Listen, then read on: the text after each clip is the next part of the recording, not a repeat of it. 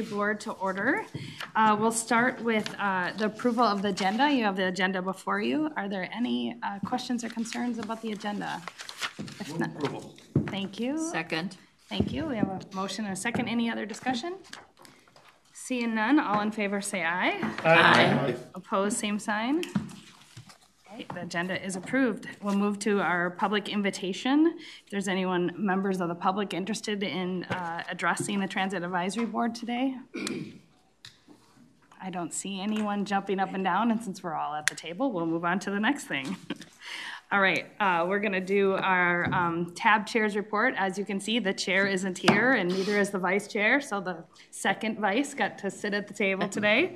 But I will just make note, Chair Hovland wanted to remind everyone that our April 17th tab meeting will likely run long, and so we just want you to adjust your schedules that it will go till 3 o'clock. There's a lot of information at the April meeting, so just an early heads up on that. With that, we'll move to our agency report and start with Michael Barnes from MnDOT. All right, well, thank you, Madam Chair. Just a few items. One, the update on the safety TZD side of things. Year to date, we have 36 fatalities. As I say, it's 36 more than we should have, but it is less than the 55 we had last year, so it's about a third, a little over a third less, which is a good trend, but still very early in the year. You know, it's one thing with the weather that we've been having actually does actually lower the fatality side of things. And then now with the potholes, that slows things down also, which I'm just mentioning. We are aware there are, you know, we have a website that you can report in any potholes. We do have crews, if they're not plowing, they are filling potholes, and we do have contracts that we're trying to get the hot mix as soon as we possibly can to have actual fixes that are a little bit longer than the cold mix that we have to use in the wintertime. And so then also you know, we have our construction kickoff coming up soon, so we're gonna go right from snow potholes right to the construction season. So unless there's questions, that's all that I have, Madam Chair. We could just reframe potholes to traffic calming measures, and it's a good we are calming strategy. traffic, but not people's nerves. I know by emails that I get, and I learn new language every day. Thank you. We'll move on to MPCA report. Todd Buin. Thank you, Madam Chair. Nothing to report from MPCA today. Wow. Any questions for the MPCA that has nothing to report? All right, you're off the hook. Thank you. And Mac, Carl Crimmins. Thank you, Madam Chair. I have a few things. First off, I want to start with the best. The MSP was voted best airport in the 40 million passenger category again. This is the second year in a row, and the 6th year out of 7. The only year we didn't win was COVID, was 2020. We didn't take surveys in 2020, so we didn't submit ourselves. So that's 6 out of 7 years. The MSP has just joined Greater MSP in their M-Bold initiative that includes recycling of food packaging, pallet wrap, single-use plastic bags, etc. And we're also going to now try to use products made from recycled plastic, promoting a circular economy. So that's starting to pick up. Naturally we have a lot of waste at the airport with the concessions and everything else. We had a crash at Flying Cloud Airport on Tuesday, I believe it was. 3 people in the plane, they all survived. It was a single plane. They crashed just west of the airport. So the FAA is investigating. We think there might have been something wrong with the plane and they came down a little too soon.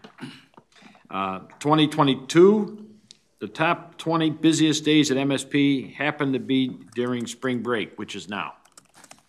Airlines have now scheduled 410,000 seats per week for people traveling. But this will go on till the first week of April. Spring break will carry through the first week, the second week of April. People should be aware that parking demand is going to be high. So not only traffic demand getting to and from the airport, getting through security at the airport, but also parking. So you should schedule accordingly. And passengers should plan on arriving 2 hours early for domestic flights, 3 hours for international flights. But we recommend and to remind everybody to regularly check your flight status with their airlines. There's no guarantees here, the way things are going. Everything's running smooth right now, but there's no reason to think there might not be a computer glitch down the road. But that's all we have right now. Everything so far going through security is running pretty smooth. And that's all I have, Madam Chair. Great, no potholes at the airport? Yeah. Sorry, Better just not playing have with a- you, Member Barnes. Better not have a Little pothole fun. on the runway, no. Excellent. Any questions for Member Crimmins? All right, we're gonna go to Deb Barber from the Met Council. Thank you, Madam Chair. I will also try and keep it short today. One big thing is we have a new council that got seated as of last Wednesday. So there are 7 new council members. And on Transportation Committee, we have a lot of turnover. There is 5 of 9 are new council members, and 1 is a council member that moved over from another committee. We needed some more East Side representation, so we made that happen. We had our first actual committee meeting with them on Monday, and I thought it went very well. A lot of great questions, a lot of good dialogue. But we'll keep you posted on some of that. You've heard us talk about our Safety and Security Action Plan, which is sort of the broad-based approach of how we're going to start addressing or keep addressing the safety and security concerns on the transit system. We have an effort going through right now that we're looking at of putting some private security guards at specific stations. Those stations account for about 20% of our calls. So initially, it was at Franklin and Lake Street. Is where we had, and they're uniformed, or uniform security services is what they are, and they were at Lake Street and Franklin. We're also going to start deploying people to Brooklyn Center Transit Station, Central Station, Uptown Transit Center, and Chicago Lake Transit Center. Right now, it's a contract that is a 2-year contract, but can be executed year by year, so we can see if it's working or if it's not, and adapt, especially as we hopefully start filling out our police officers as well.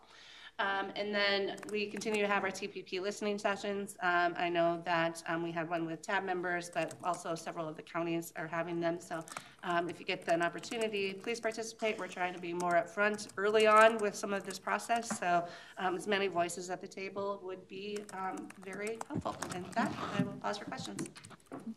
Yes, Member Foster. Thank you, Madam Chair. I have a question about the security company that's being contracted with. There was an article this morning about some fairly unethical and scary incidents that they have had in other cities and transit agencies. How is that being considered? It is definitely being considered. I also saw that article. So there are plenty of questions being asked. I do think it's a service that we do want out there as a piece of it. You know, there's so many different elements to this, as you know too well, as an active writer. But yeah, we'll definitely make sure that we are looking into that and have the right language in our contracts to address anything. Okay. Great, thank you. Member Ulrich. Yeah, Madam Chair, I'm wondering if occasionally we could have a legislative update, Met Council legislative update from Judge Shetland. I think it'd be very interesting, very helpful, very informative if he would give us an update on transportation issues when the legislature's in session. I think that would be a good thing. He's, over the years, been here occasionally, but it'd be good to see him a little more regularly, and if we could get that kind of update, that would be, I think, excellent. I'll try to arrange it for next month. So I know it's just like with everyone, I think it's been a different kind of pace for the session. So I think typically we probably would have seen Jed by now, but that's likely. But I'll talk to him and see if we can get him here next time. Thank you, Member Barber. Any other questions? All right, then we'll move on to the STA. Gary Hansen. Thank you, Madam Chair. I can say generally that the suburban providers are seeing consistent ridership to slow growth. Individually for each, Maple Grove is exploring increasing its number of EV chargers installed at stations and park and rides for riders. Plymouth is exploring further opportunities for route interconnectivity with Maple Grove as the initial connections have proven to be quite successful. Southwest Transit, their micro transit partnership with Lyft has been approved, and they're moving forward on technical integration. And MVTA's E-Jest electric minibus demonstration is ongoing with no major issues. The vehicle was in service during one of our many storms in February and had no problems. So it looks like it's got good possibilities. Great. Yeah, Member Ulrich.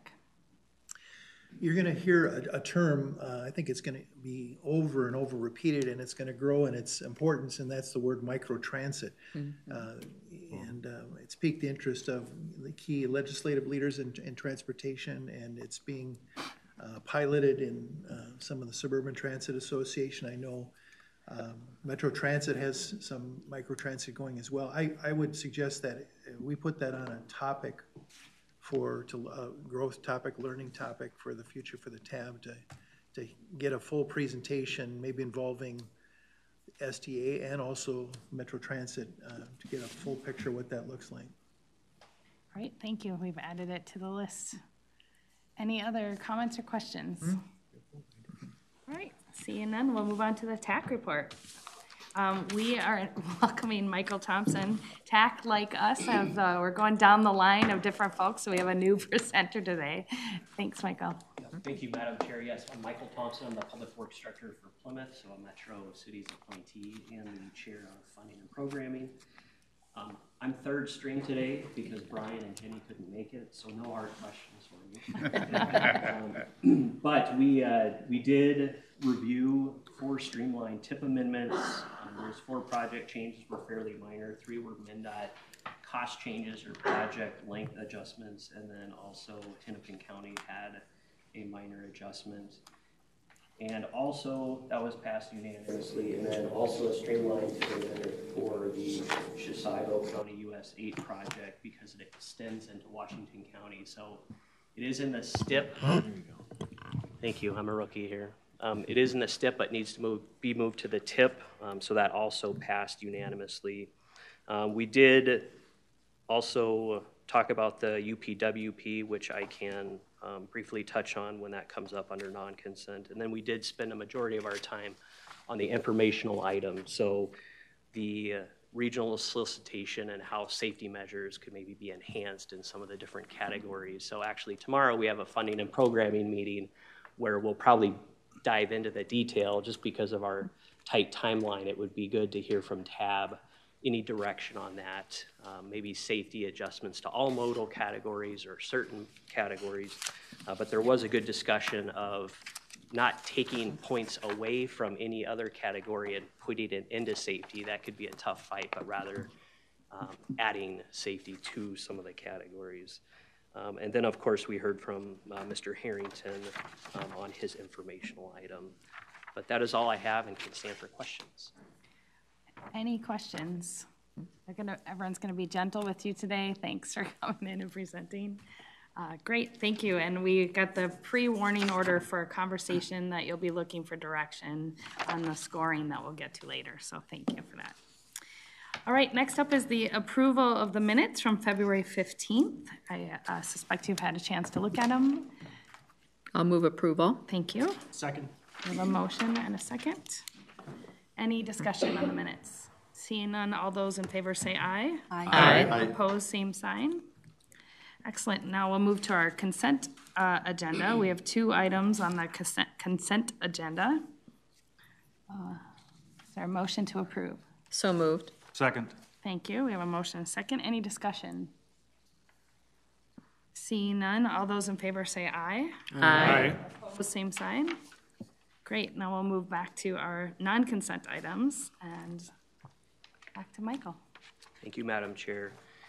Yes, one of the action items was the 2023 UPWP.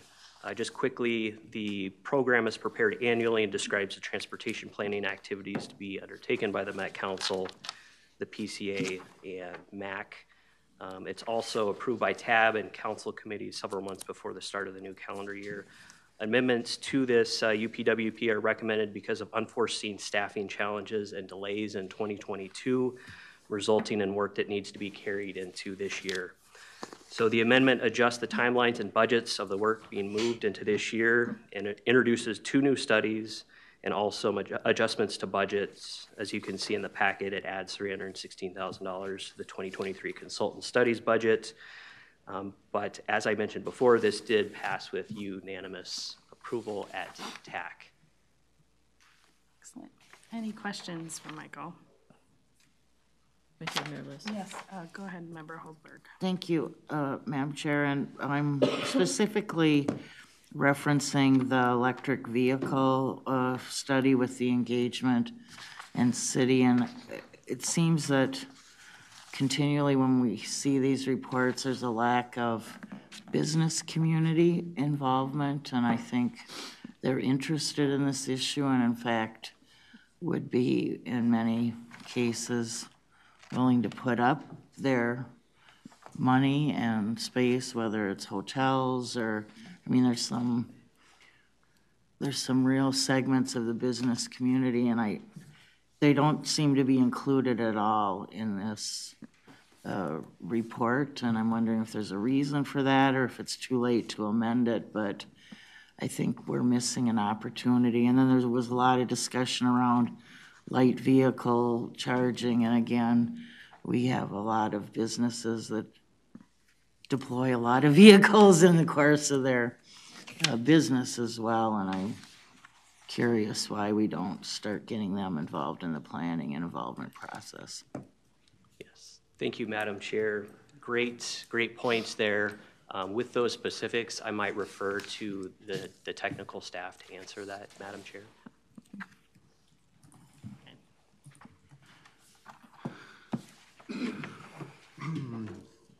Good afternoon, David Burns, planning analyst with the council.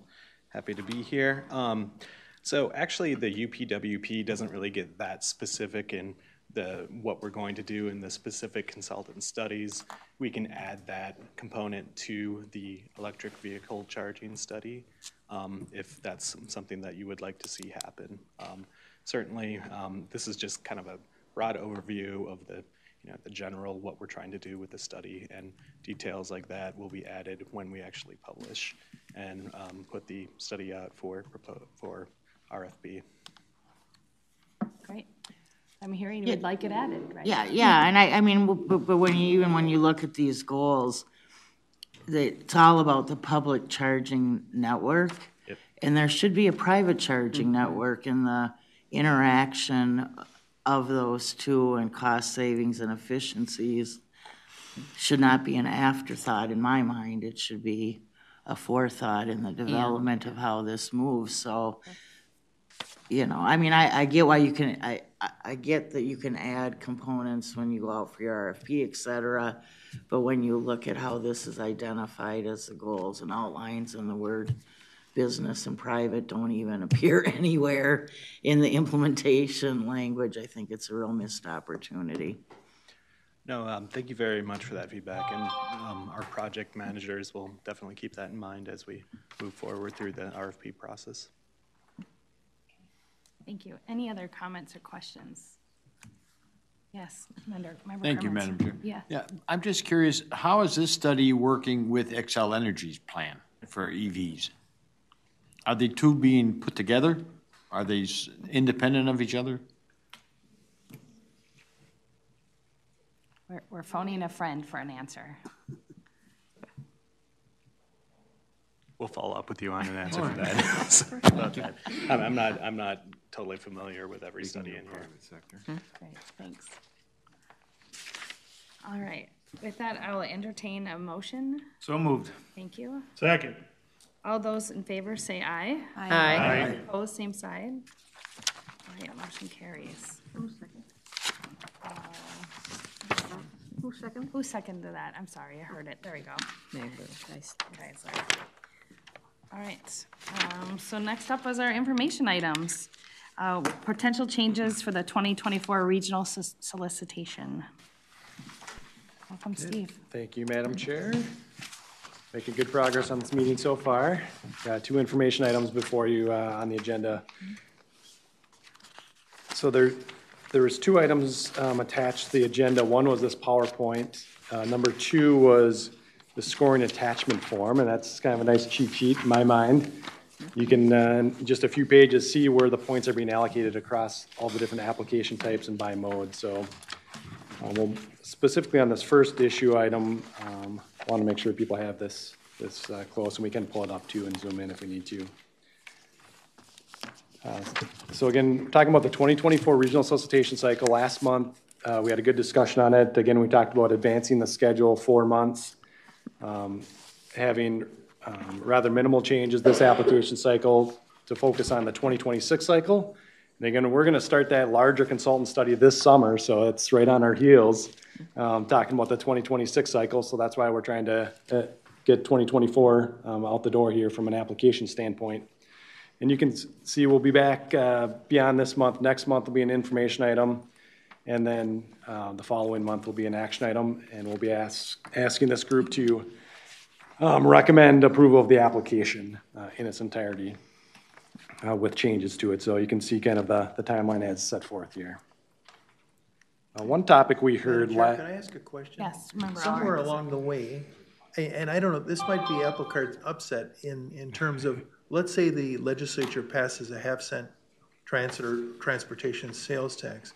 Question is, how will that affect what our solicitation looks like? If there's a major influx of dollars, so I don't know where you would factor this in the schedule if we have to almost do apple cart upset because of tremendous amount of new money. Sure, good question, Amy. I don't know if you want to. Was that money being directed? That was money being directed in part to the tab, some of that money, or no? That was just transit money, half-cent sales. That's an open question. Yeah, that's what I thought. What's going to happen? I think that's under debate of where the transit sales tax. Where it ends up. Yeah. Some have said it might go to the Met Council, but I don't know. That's why it would be nice to have Judd here. Where's Judd? Yeah. So he's at the Capitol, probably. Yeah, we've got Charles. Go ahead. Thanks, Charles. Thank you, Madam Chair, Commissioner. Yeah, I think it is a good question. The governor proposed a 1/8 cent sales tax that would be used for transit purposes. There has been some feedback that others are interested in higher rates or other structures or other things like that. We'll be continuing to watch for specific proposals, especially ones that might get into opportunities like what you're describing. But so far, we haven't really had something concrete to react to. Yeah, Member Barber. Chair. Thank you. And I just add to that the whatever funds from, hopefully we get funding for transit right now, because we are still in a structural deficit into the future for our operations, just for our bus operations. And so a lot of these, the proposals that are going through the legislature are really to help fill that gap so we have a reliable funding source into the future. Because right now, but for the COVID stimulus money, we would be in a structural deficit situation now because we get funded with one-time cycles instead of ongoing. All right. So we'll drive on with our current plan until something else changes, and we'll turn it back to you. Thanks, Steve. Another comment we received last month at the tab was, how does the existing regional solicitation tie back to the long-range plan, the TPP, Transportation Policy Plan? So this is a chart that we do have in the application. It's also shown in the TPP that connects the prioritizing criteria in the solicitation, shown in dark blue, to both the Thrive outcomes and, in this case, the 2040 TPP. So some of that work has been done, and our goal really for 2026 is to more closely link all this together. Okay, now we've got a series of different topics that we wanted to bring forth and get some direction. Again, Chair Thompson's leading the meeting tomorrow with our Funding and Programming Committee.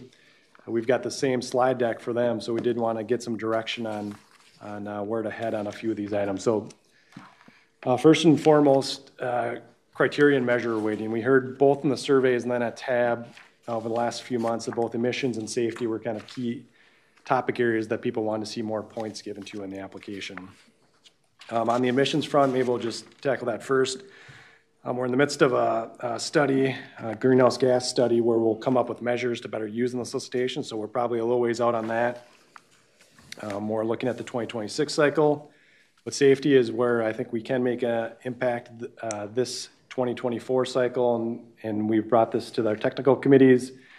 And the idea that staff has put on the table was to add an additional 100 points in many of the categories.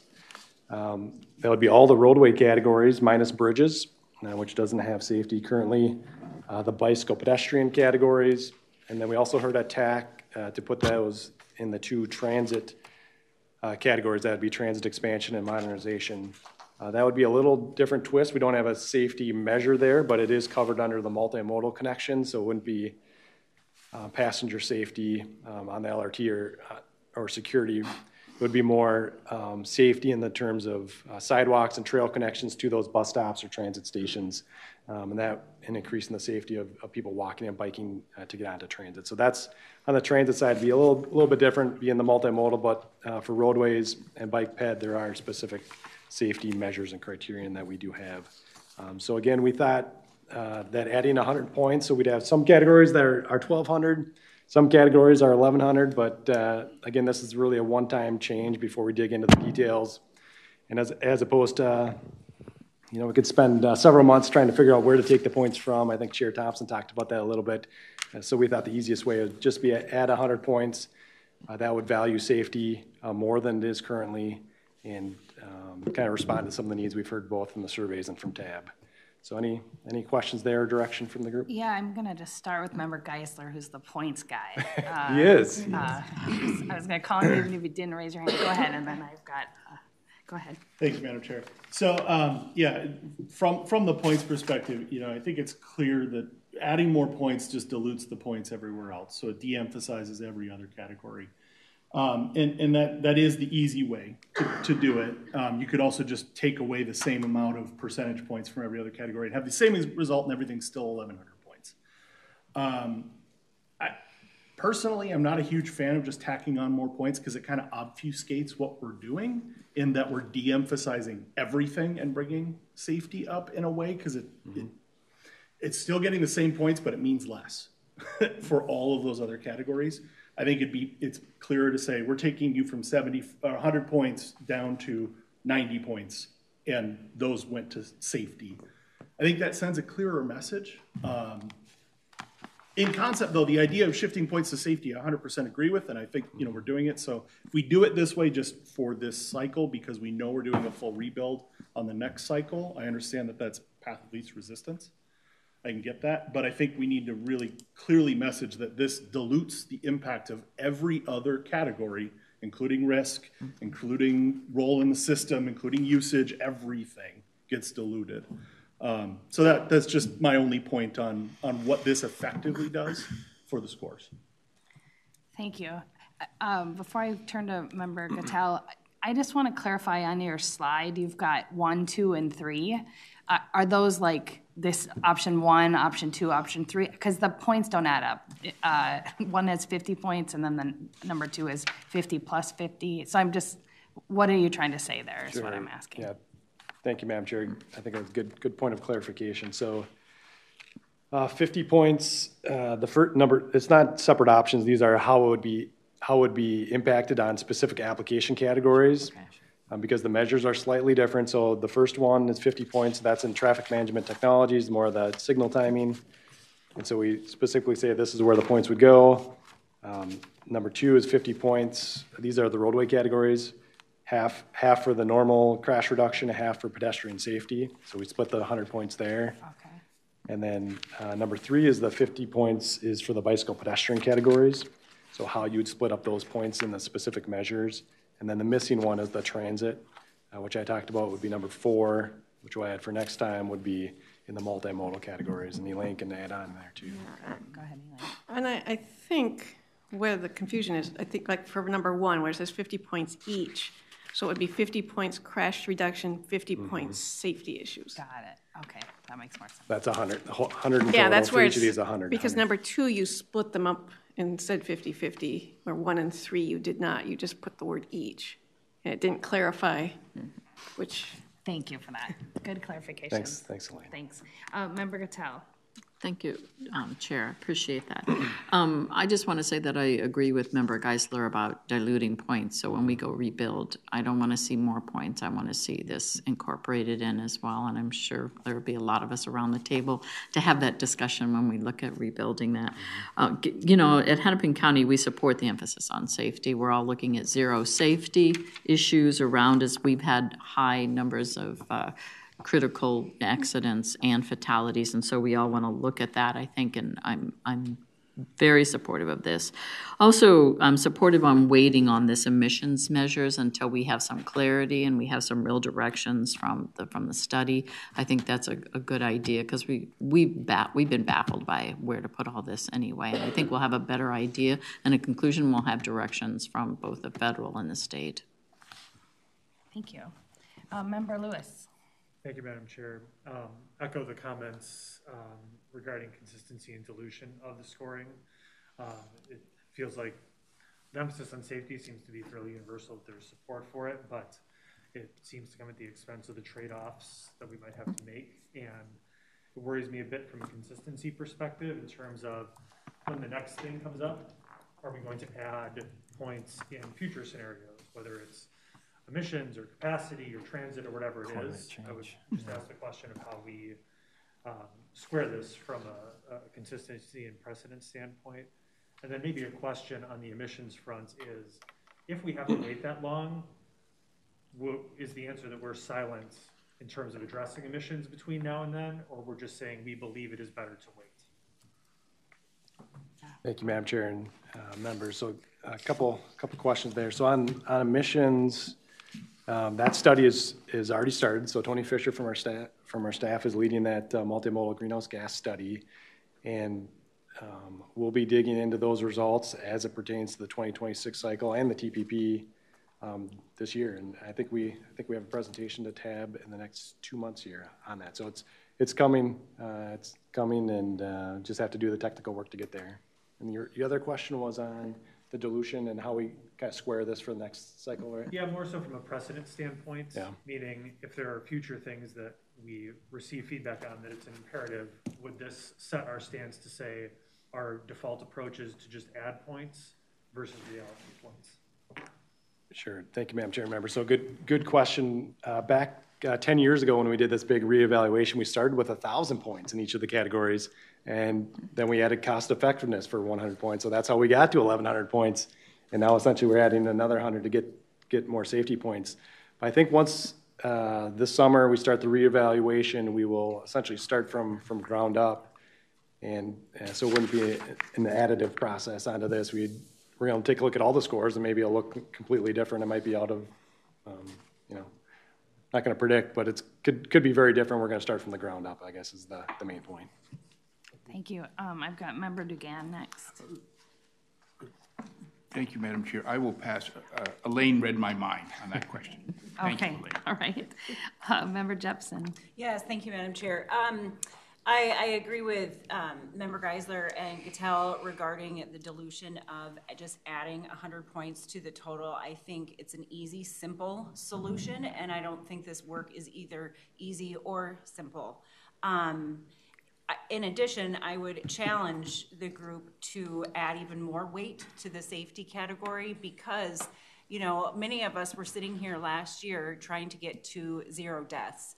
And those numbers just keep climbing and climbing and climbing. And until this group does some serious work in the safety of our residents, that number is going to continue to climb.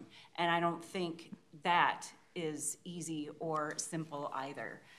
So I don't know what that means for adding points, changing points, but we are in this privileged position to do some serious work for the safety of our residents and our citizens, and I think it starts right now.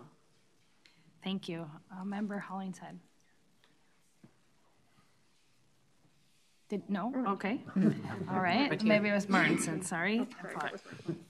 So this is a question that sort of crosses between the safety and the emissions question, because I don't see, while I see there's the greenhouse gas study, this is a question that I will ask because I'm ignorant of what is and is not included in the greenhouse gases. So it's not clear to me whether, let me preface why I'm asking my question. So from a public health standpoint, I consider particulate matter 10 and 2.5 to be issues of safety in the transportation systems that we are exposed to on a daily basis, particularly those of us that live in the core cities.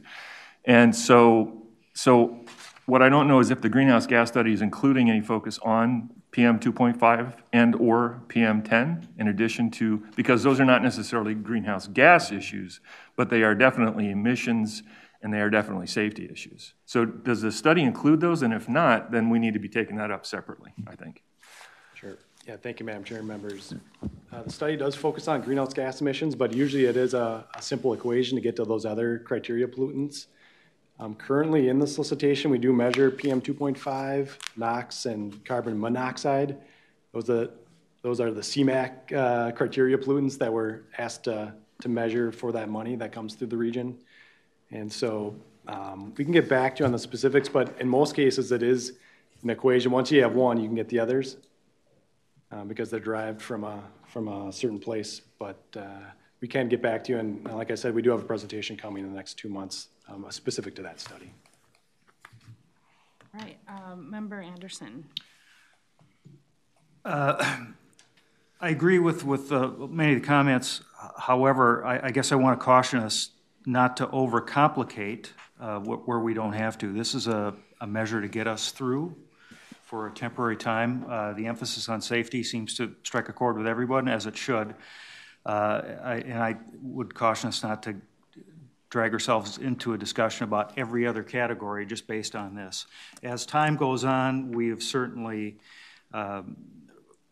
emphasized different criteria as being more important due to the times that we're in. So going forward, I think it's a good time to look at those things, but let's just get this through right now and rebuild as time goes on here.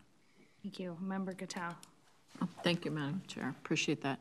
I want to follow up on a comment made by Member Jepson, about getting serious about some of the safety issues that we're going. One of the things that's happening is we were talking, and this has already been mentioned, about EV vehicles, and they're coming into vogue now. They're heavier than other vehicles.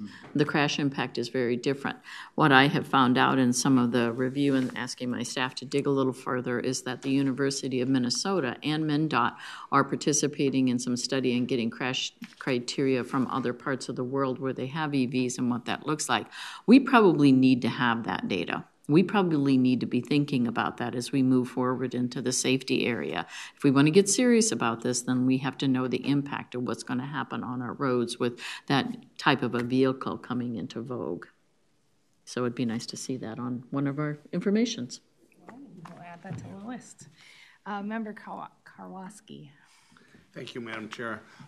Steve, I have 2 points, and maybe you could comment on them, and maybe I'm missing something too. One, we haven't made progress on safety. So when these points, whether they're, however you formulate the points, how can we, what would be the criteria where it really results in positive progress? I'll be curious to see something on that. And then my second point is, it would seem to me that the safety points, most people are killed on roads.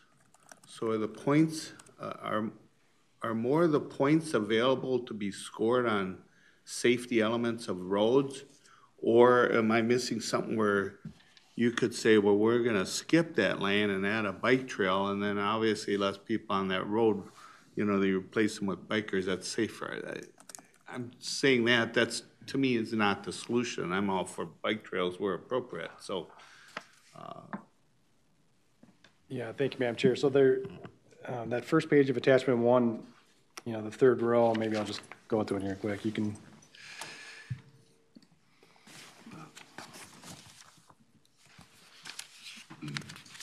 If you track safety, that third row across, you can see how many points it is across the categories. So the first few are the roadway categories, ranges from 14 to 30%.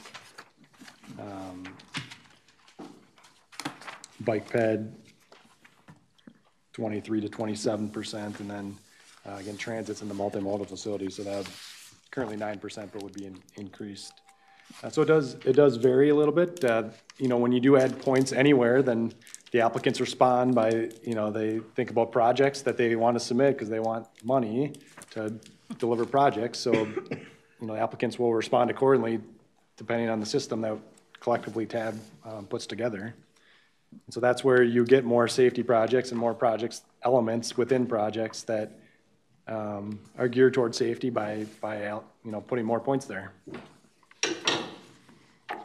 We did do, and Lane, maybe you can jump into, we did do an internal analysis on, Bethany did, and maybe we can look at, because I'm hearing a couple things here, in not diluting the points, and maybe it's simpler to do it this way, but we don't want to dilute the points. We've done a little bit of internal analysis on kind of what the difference would be, looking back at the last cycle, and that's maybe some of the data you need here to say, is it worth our time to dig into this, or should we just kind of on the top put another 100 or 200 or whatever number of points on it?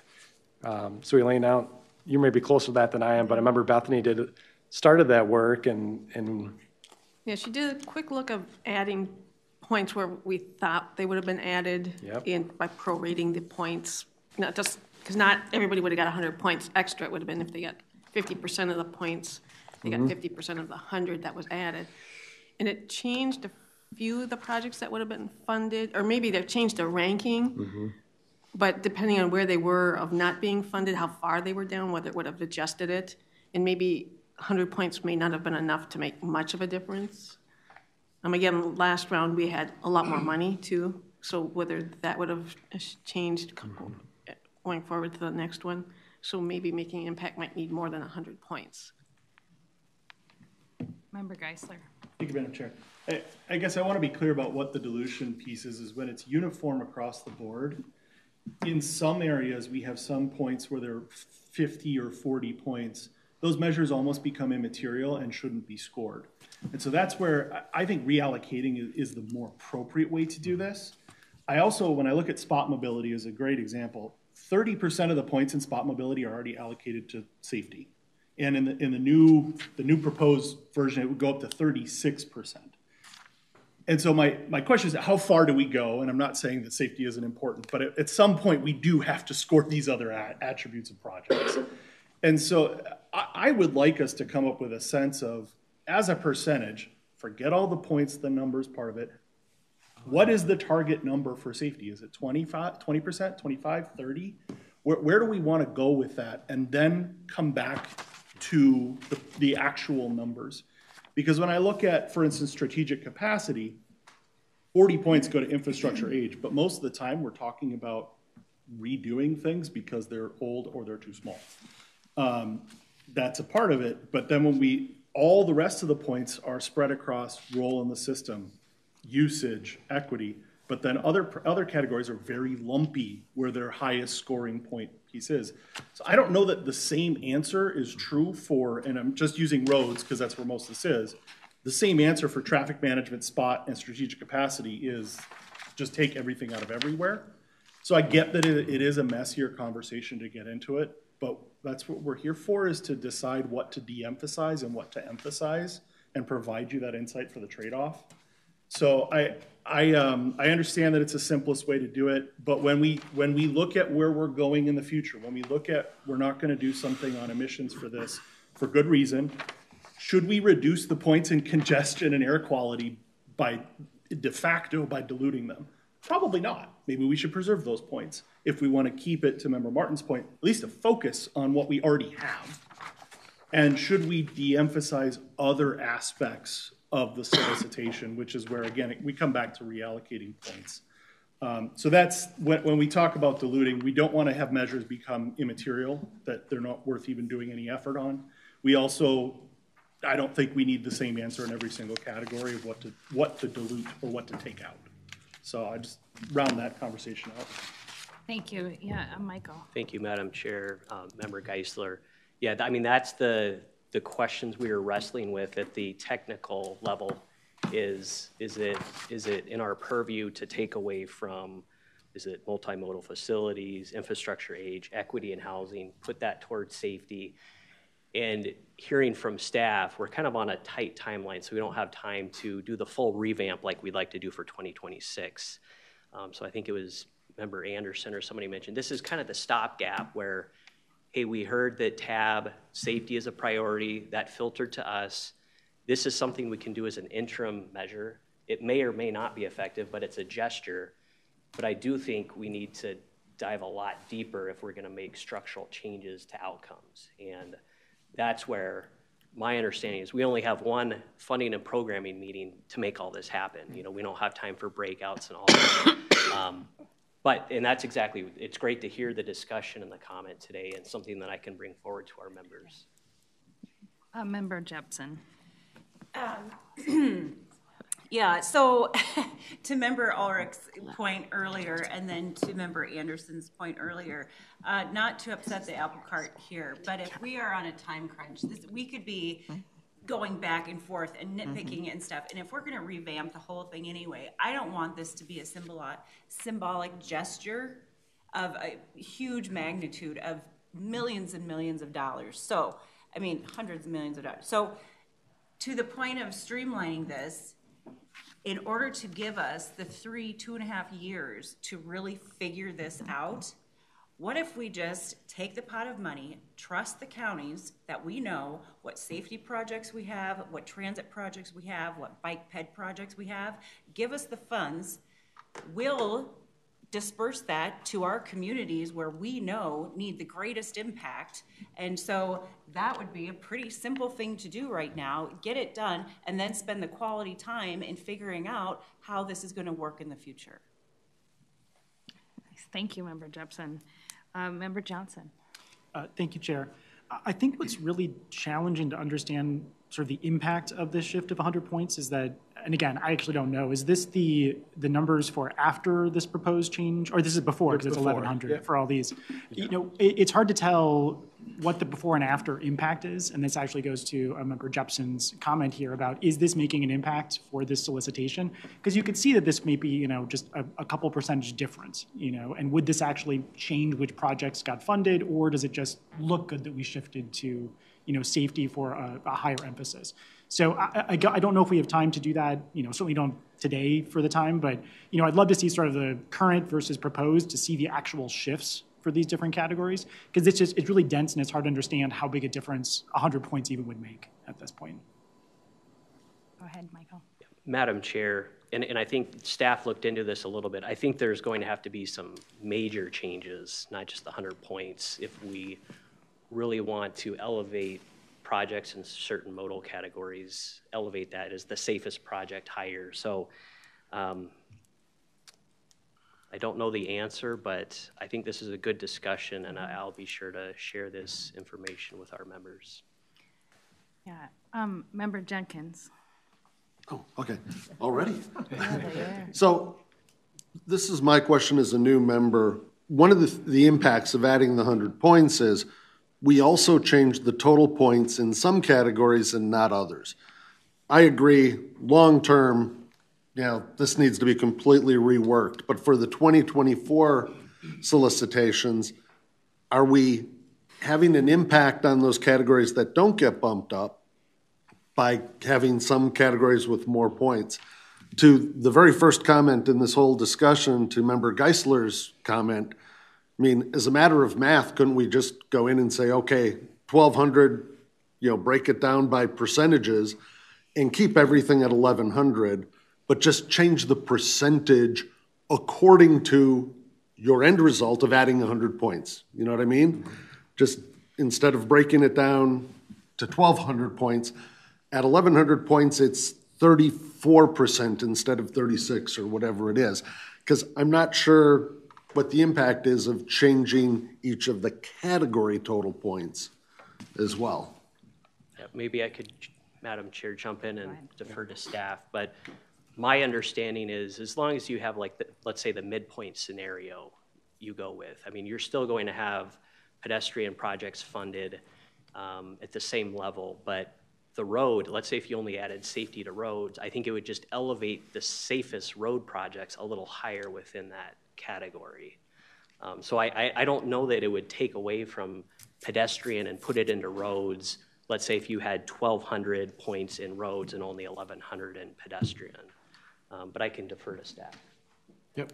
Yeah, if if you go back 15 years, we had categories that had differing point values, and you're compared against projects within your application category, so it doesn't matter. The only ones that would not be affected by would be TDM and bridges would be the only two that would stay at 1,100. Okay, points. so for educational purposes, for me, there are not any projects that fit multiple categories? Yeah, thank you, Madam Chair. We ask applicants to submit in one category that best fits the project type. Yeah, and we could, if you wanted to keep it at 1,100, we could go back and kind of do the math proportionally and look at it that way. It makes sense in concept to me, at least. It's in practice tough. It's a mess to do with our systems, and that's maybe it's not your problem. It's our problem as staff, but it does make it is much trickier to do it that way. But we could do some data analysis to see if does that make a difference or not. But I'm hearing that we're not quite there on this. That we need more information for TAB, maybe some other options on how to do this, and we'll start tomorrow. Michael and friends. Yeah. Any other comments? I would agree that we're not quite there. It feels overall like we need a little more information. I mean, you gave us one option, and then it was like yes or no, and I think the answer is like give us another option. Doesn't mean this is off the table, but give us another option. Yeah, Member Barber. Thank you, Madam Chair. Also, I think when we make sure you are looking at pedestrian and bike as well, because honestly, if you look at some of the data, I just pulled up our pedestrian report, and even though walking represents 6% of trips in the 7-county metro, they account for 34% of the traffic fatalities. Right. And I think that got worse over the last few years, especially with a lot of people over the COVID pandemic switching over to bike usage. We're seeing a lot of those trends. So we want to make sure that we're looking at the safety from that perspective as well. Yeah. Thank you, Member Barber. Yeah, go ahead. I just want to ask for clarification for direction to staff, what you want them to look at. So if it's adding more points than the 100, is it the prorating down? I think we want a couple other scenarios to react to with a little more data points of what else could we do to make this less diluted. Yeah. Yep. Okay. Should we move on, Madam Chair? Yes, okay, let's move on. So we're that'll going to be talk about driver shortage. Yep, right, in a second here. So okay. A few of the other maybe topics before we get to Metro Transit here that we wanted to bring back to this group. One is on agency priorities. We heard that from a few TAB members, kind of this push and pull of regional priorities versus maybe local priorities when you submit more than one application. From the technical committees, we're hearing that's something that we should think about more in the 2026 cycle. There's people kind of on both sides of that debate and thinking that that's something that we need to have a work group on and think about more for 2026 I'll just kind of quickly run through these, unless there's a comment. Quick comment, may I? Thank you. I'll be very fast.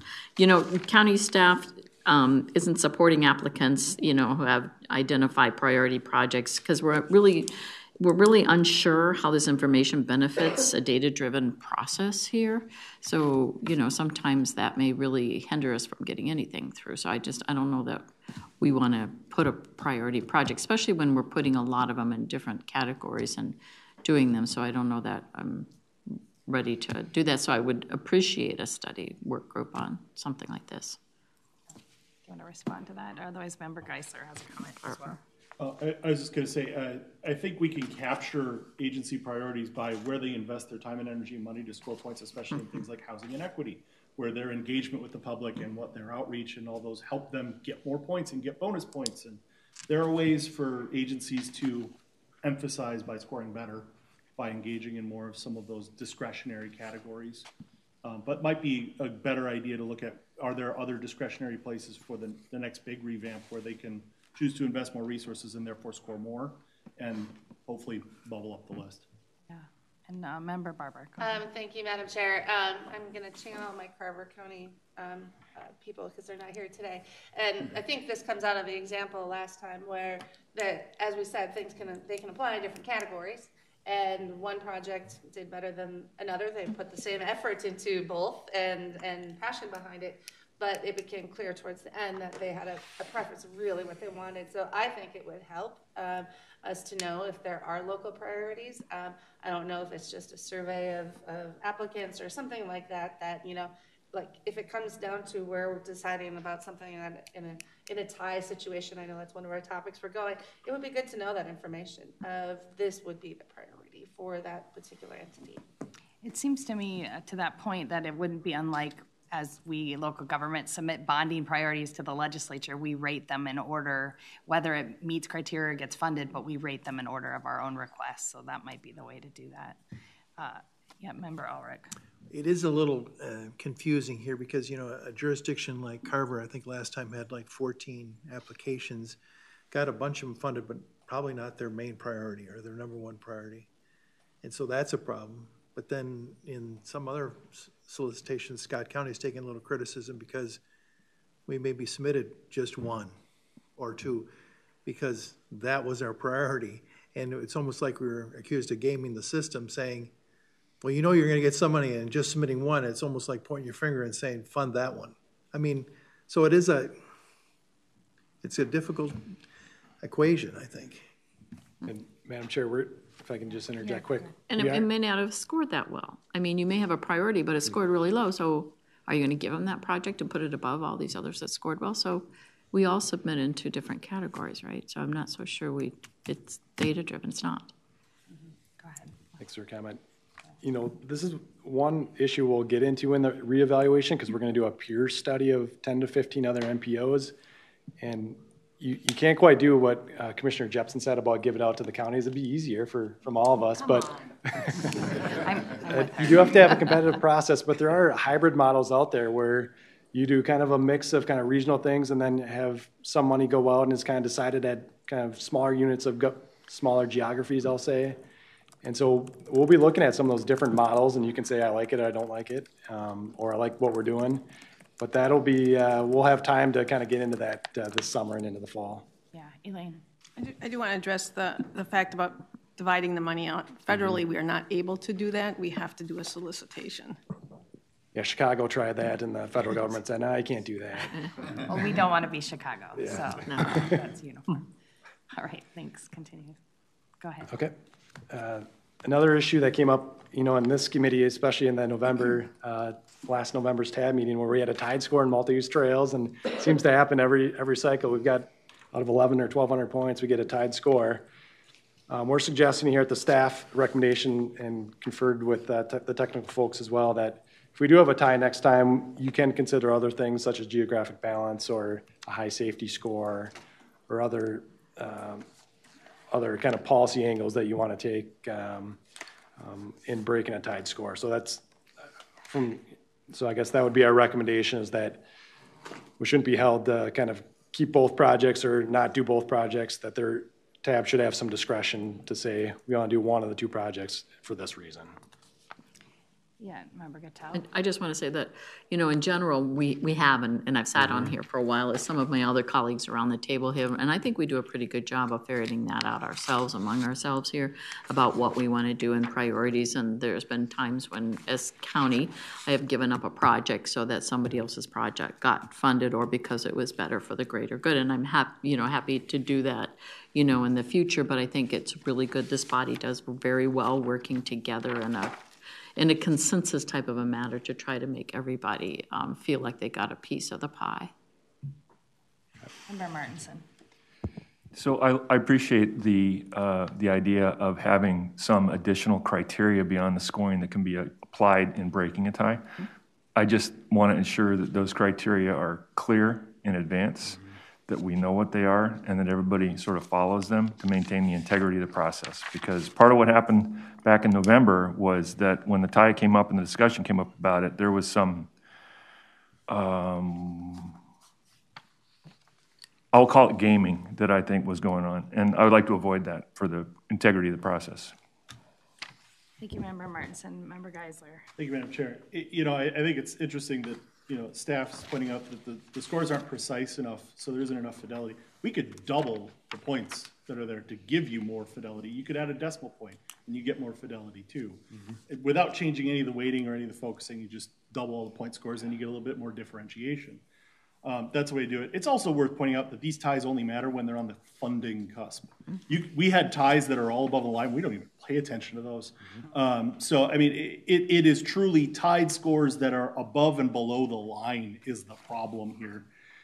So we still keep having them, but they're pretty, and maybe that's something that staff needs to think about when they're presenting the funding things, especially since we're setting ranges and there are availabilities to move up and down. Some of the projects have gotten pretty large, which makes big shifts happen when you add 2 versus 1. But I think this does come down ultimately to a scoring fidelity question of if you truly have a tie, maybe they both need to be rescored and make sure that, is that 35 points or 36 points? Which for each little thing, make sure that those scorers are confident in what they're doing, because you might not have any then. Yeah, so there might be Madam Chair, there might be a kind of a scoring, the scoring committees maybe could look into this a little bit before they release the draft scores. It's, okay, here's the scoring list. Do we need to break some of these ties before the scores are released for whatever reason? Yeah, that's one way to do it. Yeah, go ahead, Elaine. Part of the issue is when the scoring committees score, they score their measures, and one might get 20 and 1 and 30, and then it gets reversed on another measure. And then when it gets totaled, they're both 50. And so that's where you come up with the tie. And then after the scores are done, they get the totals, and then we do a calculation on the cost effectiveness, and sometimes that creates the tie. So it's a multiple calculations being done. Member Jenkins, and then Ulrich. So, perfect feed into my question, and that is, and this can be dangerous and would require some really good messaging, but do you also put a priority on those scoring categories? These two projects tied, but this one did better on one category than the other one, and therefore that one breaks the tie. Yeah, go ahead. That's one, yep. Yeah. Thank you, Madam Chair and members. Yeah, that's another potential solution is just, maybe it's safety. That's the one with the highest safety score breaks the tie. Yeah. Right. On Thank you. scoring differentiation, I just want to point out one of the big problems we had in the last solicitation was the unique project category. Those are scored on 1 through 5, so you can imagine how little ability to show differentiation with 5 total points to be divided. That's got to be changed. Yes. Okay. Good feedback. Thank you. Member Dugan. Yeah, thank you.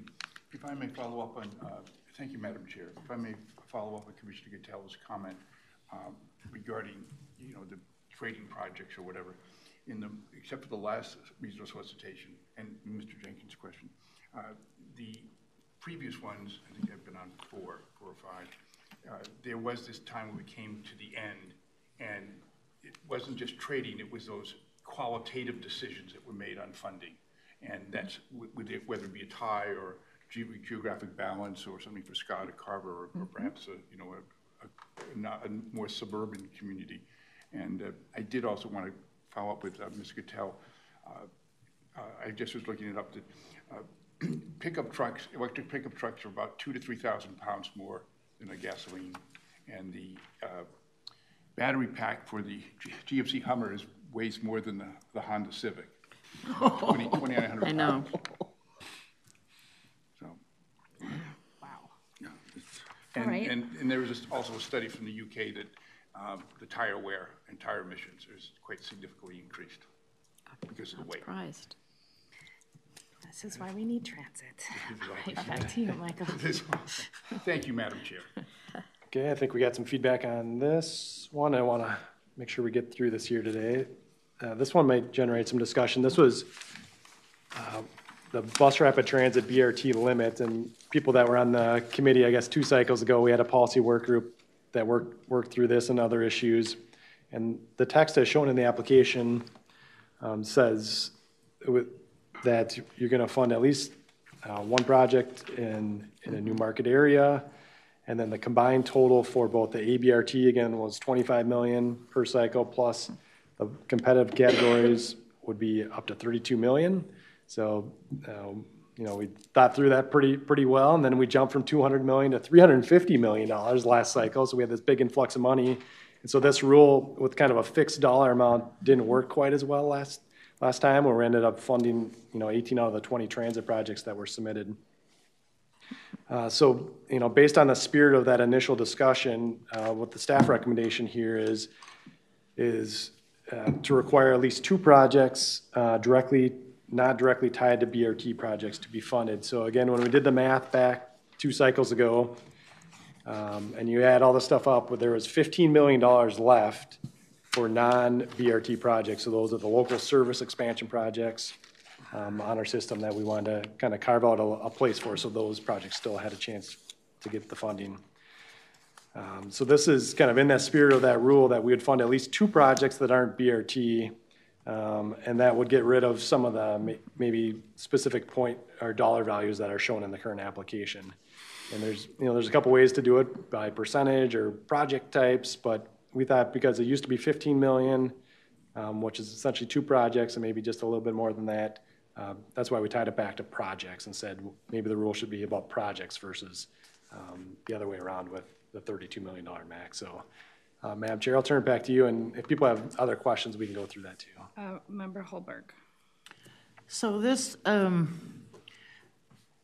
there's been varying degrees of support for the BRT funding at the state level. And before we set this one, I think it would make a lot of sense to look at what's already in the pipeline that's been set aside. I think we're up to the G line now, and what the state money, and show us.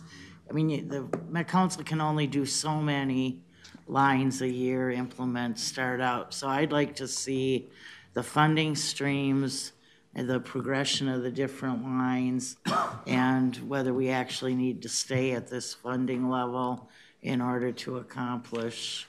I mean, the current bonding bill had like 75 million for arterial BRT. And so absent kind of the big picture on this, I don't know if these are the right numbers. Thank you. Did you want to respond? Wait. I'll maybe wait until Adam, maybe in the next presentation, Adam here can take up that. And then it's kind of to this point, I mean, you're asking for us to finalize this in May, 5 or 6 days before the legislative session is over. I don't know if there's any opportunity to move tab to the following Wednesday so we would actually know what was funded and what wasn't before we finalize this stuff. It just, I mean, I know it's going out for public comments and it could change again in the fall, but in my mind, it's nice to have as close to what you think you want before you send it out for public comments. Cole. If I can just respond, I'm Cole Henniker, Met Council staff. I think what we're trying to accomplish with this rule is actually giving us more of that flexibility. So having the number set in there right now, locks us in, and this would just say, BRT, we don't want to overinvest in BRT. We want to give flexibility to other projects. We can change this to 3, we could change this to 4, but to ensure that other projects are going to get funded, not just BRT, I think is the intent of this rule. And so I think if we can structure it where we don't have to react to what the state funds, and we're more just saying no matter what we do in the solicitation, we're going to guarantee at least a certain number of non-BRT projects are funded, then that gives us that flexibility to react to the state. Right, but my point is the dollar amount. You might not need 25 million for BRT when all is said and done. Yeah, and I think our proposal here takes the dollar amount out of the rules and says, let's just focus on the number of non-BRT projects we want to fund. Does that make sense? Yeah, but you say the combined maximum would be 32 million. That's my point. Maybe it's 25 million combined. Maybe it's 40 million. I don't know. But until we have a chance to look at the timing and the implementation and how it all lays out given state funding and what we've already put in the pipeline in the last 3 solicitations, I don't know what that number should be. We should take it off autopilot, I guess is what I'm saying, that there should be some analysis of the funding stream.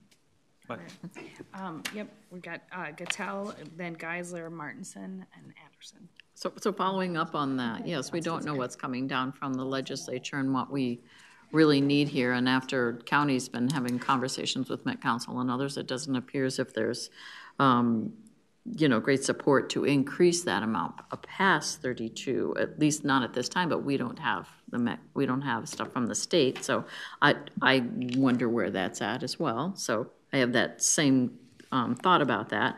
One of the other things I just want to make this as a mantra I've spoke to before is that we support the need for Met Transit to fully scope ABRT projects to include all accessibility scope in the project for all safety improvements that are needed throughout the entire corridor, not just at the four plexes. So that's a really big thing for county and for cities, so that they're not so highly impacted. Senator Geisler.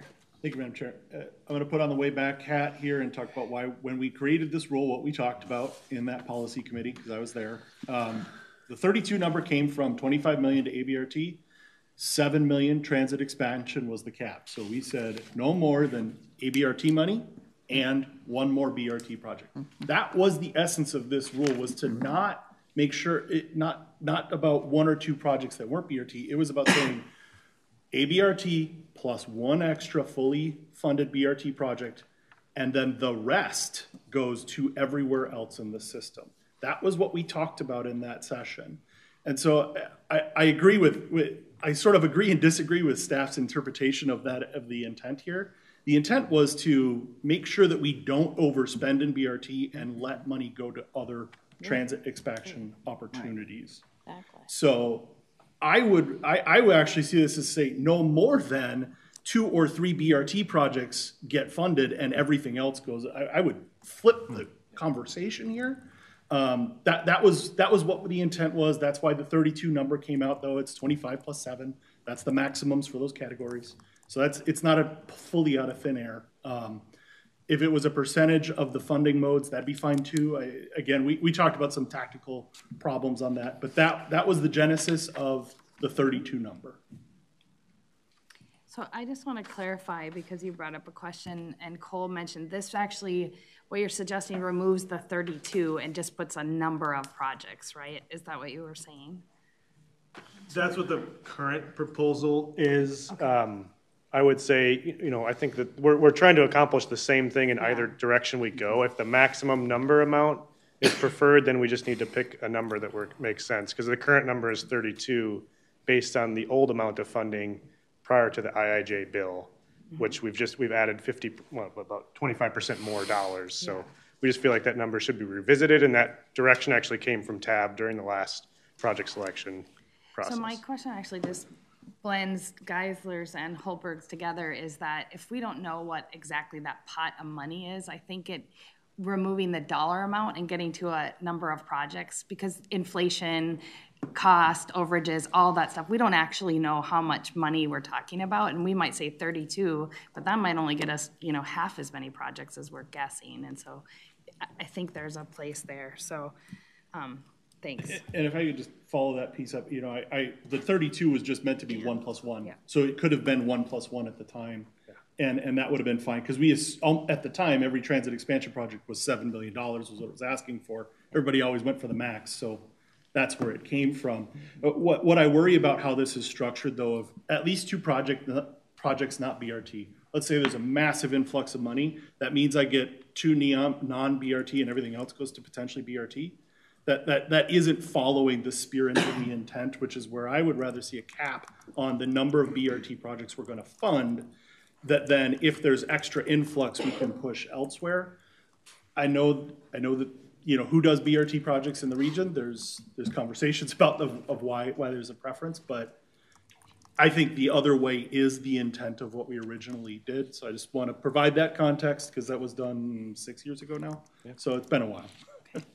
Thank you. Member Martinson. So this goes back to, Chris, I think you were the one that raised the suggestion originally to say, instead of having an absolute number, because it's possible, we don't know, it's possible that there will be other influxes, boluses of money that will show up that will mean non-standard amount, right, that we're dealing with.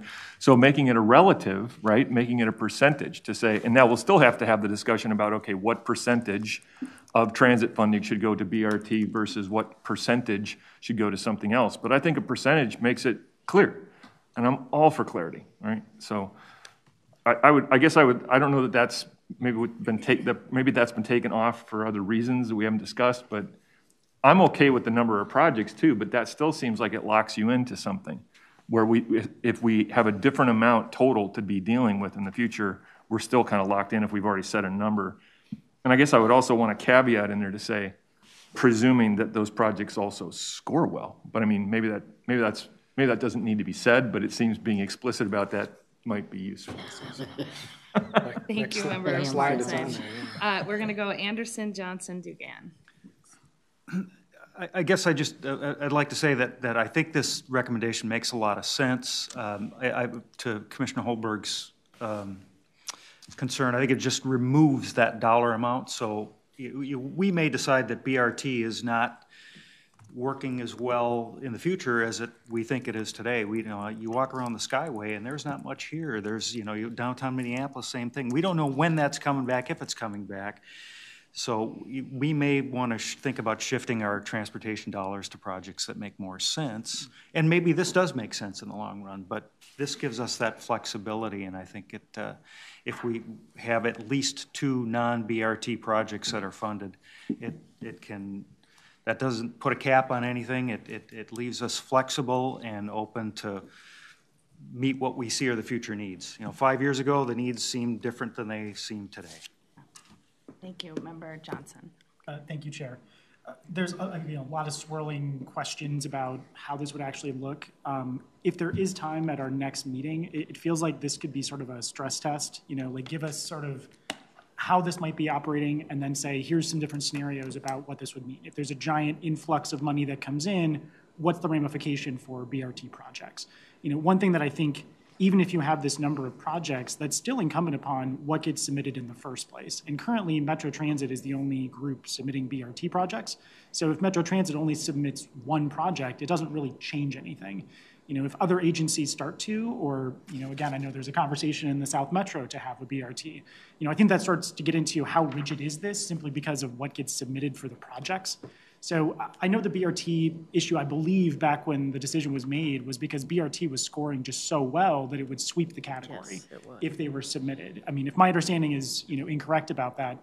So I guess it gets to the categories. I mean, it's very difficult for, roadways to compete versus bridges because they're such different projects. Our BRT line's just so different from the other transit projects, they should actually be separated out, and we treat them separately.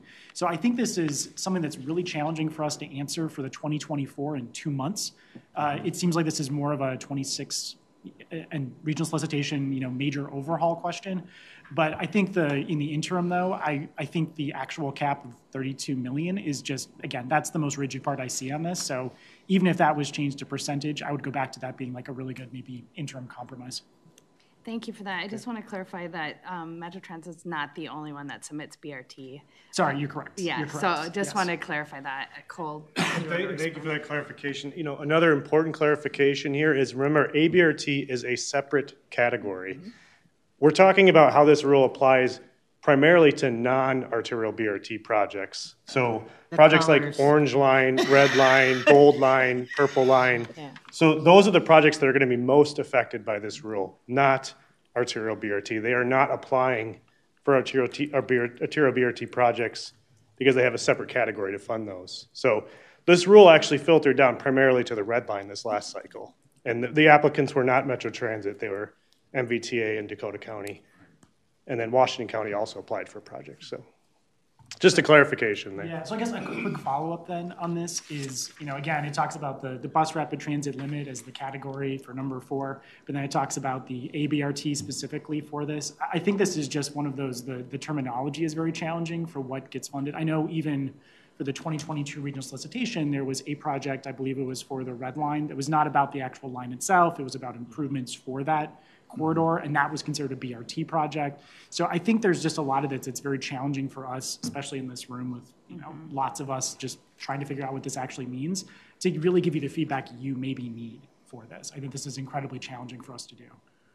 Well, thank you, Member Johnson. and that was my point of clarification. The arterial BRT lines are very successful, they're cost effective, they're being used, and the legislature is funding them, okay? Very, very well. And so, I mean, the red line is anemic. At one point, its subsidy was higher than the North Star per passenger, is how bad that one was. Orange line, I don't know what the numbers are, but we've asked for an update at 35 Solutions Alliance, but every time I pass those buses, there's virtually nobody on them. So, I mean, there has to be some performance standards here too at some point as well. Thank you. We're gonna go to Member Dugan, then Barnes and Barber, and then Hollingshead. Thank you, Making Madam a Chair. way. If I may be permitted to join Member Geisler down memory lane, I remember this decision well. That was, and perhaps Director Carlson could also, if I go off base, he can correct me. We were funding the maximum federal reward for this type of project was $7 million. Is still today. So we were going again. You know, for the probably starts back in what 2014, Chris, 2016. $7 million, $7 million, $7 million, and Metro Transit couldn't get one project going. I mean, and the policy decision was made. This can make a really big impact on transportation particularly in the core city. Let's, you know, put our money where our mouth is. But if I also may, you know, defer to Member Anderson and Member Holberg, we have to be able to change because, you know, ABRT solve something then, it may not be in 5 years. So, but I'm not sure whether we do it by project or money, but it was, you know, 777 plus 7, and that's where the magic 32. It should actually be 35. We settled at 32. That was, what, 2016? Around, I think. Something like that. Got it. So it was if I may, it was a determined policy decision. Thank you. Thank you, Madam Chair. But good timing to revisit. Things have changed. Member Barnes. Madam Chair, just a comment to this, and I do think whatever comes out here, the more flexibility, whether it's in the amount, is going to help.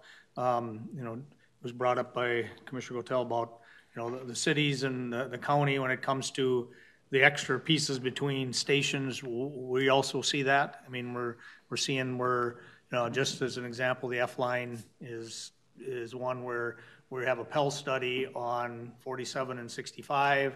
You know, what's going to come out of that, it could be anywhere from $50 million from our project. I'm not talking about the F line. It can be $50 million up to several $100 million, depending on whether it's a reconstruction. So, you know, I'm not saying that should be on the back of the F line. There's timing issues, but there are things when you bring in the partnerships to have it where the dollars, you know, all of a sudden, you know, very effective. We're, you know, very supportive of, you know, the BRT. But it's going to be one where it's not, you know, there's going to be a big investment, and you don't want to have it where you get kind of hands tied. Some of these may ultimately, it's kind of like I look at it now when we do a road project. It's not just a road project. We do bike, pad 88. We do a lot of other things. Some of these now, as we're looking forward. So what I'm bringing up is probably our thinking ahead now. We probably got a bunch of them that we're done, that as we're going forward, there may be 2 to 3 times the amount of work to the roadway that's going to be needed from that. So again, from this aspect, you're only talking about this today, more flexibility, not capping, having it where you're trying to line up a lot of things. Like again, using the F line, you don't want to spend a lot of money and then we come in and rip it up, or vice versa. We put in a lot of money and then you come in and rip it up. So that's the stuff where we're just going to need to work through. Yeah. Flexibility. Thank you. We've got Barbara and then Hollingshead. Thank you, Madam Chair. Just a couple of things. So to the point about the ABRT and the $25 million that we've set aside for those projects going forward, yes, we are getting funding through bonding at the legislature, and hopefully it looks promising this time as well. But a big reason why we've been successful with that is because of the effort that we put forth here, showing that we're willing to commit money to, and through this project or process. And the next line that's up is the H line, which the cost estimate is it's a much longer line. So the cost estimate is about $105 million for that. And so, showing that we're also willing to put money, I think helps when they're arguing for that bonding money at the legislature, that we're willing to look at this holistically from a regional perspective. Just a couple of comments on some of the ridership numbers. Yes, some of the commuter numbers are still down. Orange Line has been doing better than some of the others, but I think that's just where it's at. Right now, it's not running at the full frequency that we wanted to. But our ABRCT system is back to pre-pandemic levels. So, we need to keep reminding ourselves that we are very successful at some of this and need to really, quite frankly, with this group, I think stepping up and taking a stand to build those lines and have an active role in it has really shown the region and the state kind of why these things are important. And I think it's an area where we're becoming a leader in the country on ABRT systems. To the comments from Member Barnes and Commissioner Cattell about local improvements, I think we need to be careful and make sure that we keep project costs, but also continue to work in partnership, because again, you don't want to tear things up once, you want to improve things once. But if we start doing too much scope creep on these projects, then they become less cost effective. But there's, ways that we can work together, perhaps in timing of if there are other pedestrian improvements, then there's other pedestrian options included in regional solicitation where we can work together on applications or things like that. Thank you. Member Hollington. Thank you, Madam Chair.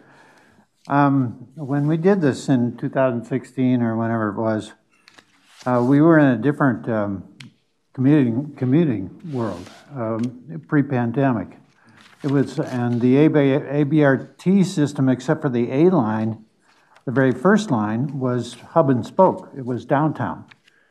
The A line is crosstown, and BRT could be a lot more crosstown because it could run on 494 or 62 or any of the sort of beltline roads that we have. So I would like to see included in this proposal a discussion of how we get to a more crosstown model that is maybe a little bit more appropriate post-pandemic, but also serves the long-standing, I don't live in the suburbs, but I sympathize strongly with the suburbs. Is there a role for more investment in BRT crosstown in the suburbs, not just the A line in the cities or something like that? So as a transit user and a transit representative, I'd like to see some discussion of crosstown versus hub and spoke in this, and what do we do with the numbers and the money that could move us more toward a grid, more toward a system that serves community to community instead of everything going through downtown. Thank you, Madam Chair. Thank you, Member Hollington. I'm going to go to Member Dugan, and then I'm going to move us to the next slides because we still got 4 more on this topic. So. I'll be very quick. Thank you, Madam Chair.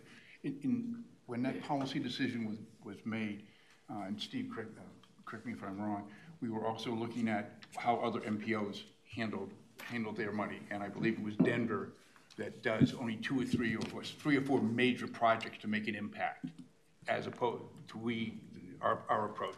And I think that was part of the thinking. Okay, let's try to zero in on something and get it done for the betterment of the transit system and its ridership. Thank you, Madam Chair. Great, thank you.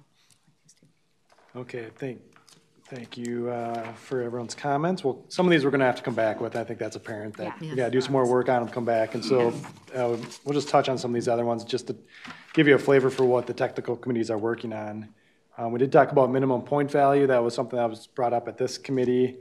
I think it's more of a 2026 option. Again, we're going to be down 100 million. We had 350 million last time, so that maybe skewed things a little bit with going down those lists.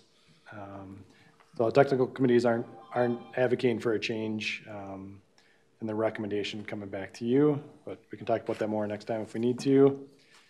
One topic that came up several times, and I've heard it today a few times, is the increase of costs on projects. And we haven't, many of these minimum or maximum awards haven't changed for several cycles.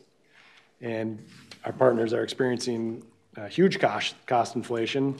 And we've got some of those numbers from MnDOT, but so there is a appetite, at least from the technical committees, to look at these maximum awards and think about increasing them by some percentage or some amount, either across the board or some of these categories. So if there's any feedback on that particular topic, I think we will talk about it tomorrow at F&P, but wanted to make sure TAB wanted us to get into it too. Yes. Yep. Member Linda Keith, please. I'd be interested in seeing like inflation projections when these numbers were set 10 years ago or whatever. How much would that dollar value be worth today? And I think we'd be shocked by the results of that. So that'd be some information I'd like. Yeah, thank you, Madam Chair. So, and MnDOT, and Mike can correct me if I'm wrong here, but, going back to 2000, MnDOT's seen about 5% per year inflation, construction inflation. The last 4 years, it's been more like 8%. So, but let's see numbers. So 7 million in 2005 would equal what today? And I just like to see that in a category on this chart. Thank you. Can be done. Thank you. So you'll have to get a mathematician in or something. Member Cattell. Well, first I want to go back to quickly to question 5 and just make a quick comment that, at this point, I'd like to make sure that we just keep it where it is and, have a further discussion about, a minimum threshold of points right now. I don't, county doesn't support that at this point. On the federal minimum maximum awards, I think we have to revisit this with everything we've seen on all the projects and everything, and it would be nice to be looking at something that is relevant to today's costs and everything like this. This has impacted everyone here sitting at the table. Thank you. Member Geisler. Thank you, Madam Chair. I think if you're revisiting the maximum award, we should also visit the maximum percentage of a project funding, because there are some projects that are under the maximum that are getting 80% of their funding from TAB funds. And there are some projects that are hitting the hard dollar cap and getting 25% of their funds. And those two caps we hit. We never talk about the 80% cap. I know that's part of the federal. Yep. That's the maximum the feds allow. We can pull the number down if we wanted to, because the conversation about if we raise the maximum on the federals, all the big projects eat the money and all the little projects don't get anything, which brings us back to who's getting the money, regional balance. Are we spreading the money around? Are we trying to do big splashes? What are we like? Those are top level policy conversations. So if we want to accommodate, like we did with strategic capacity, saying we know these things are much more expensive, so we're going to raise the cap. But even if you look at those, all of them that are hitting $10 million, they're getting less than 50% of their funding from TAB. But a lot of the bike ped are getting 80% of their funding from TAB for that project. So the question, I think, should be more of how much should TAB be funding of a percentage of a project in concept? Is it 80% or is it less? Yep, good. You've hit the nail on the head on the policy questions there. So I think overall we're about 50%. TAB is funding about 50% of the total project costs if you add up all the categories, but it varies wildly from probably 20% to 80%. So I'm hearing this is something people want to talk about more. Yes. Okay, and then lastly, and we'll move it over to Adam Harrington's presentation. We did want to mention that there is an opportunity, and it's actually it's open right now for people to make changes to the regional bicycle transportation network. Again, that's one of the major scoring items in the multi-use trails application category. So the council is accepting, and you can see the 3 bullet points here, the types of changes to that RBTN system. But for the technical folks, this was very important that they knew exactly what could be amended or revised going into the cycle. So you have it on the slide now, and if you have further questions, feel free to reach out to myself or others. Right, thank you, Steve. Madam Chair? Yes. I just have one additional item. You know, we haven't talked about the elephant in the room, if you will, and how the last solicitation barely passed and one person voting and another way it would have been a tied vote, and whether or not these goals reflect regional goals or sub-regional goals.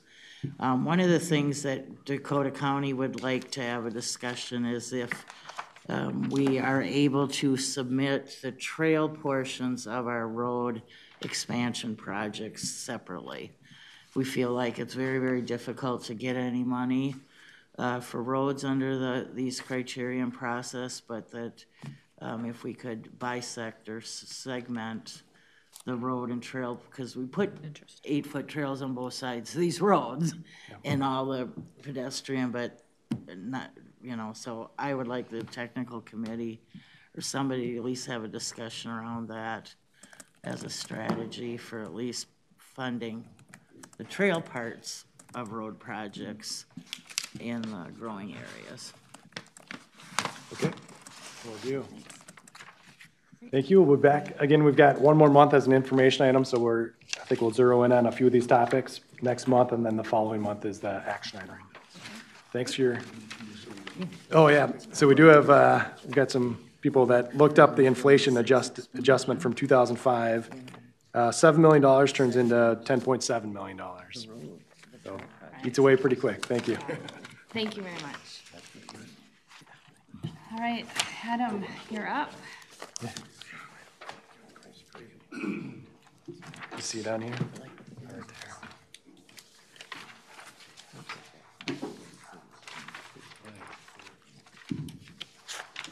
All right. Good afternoon.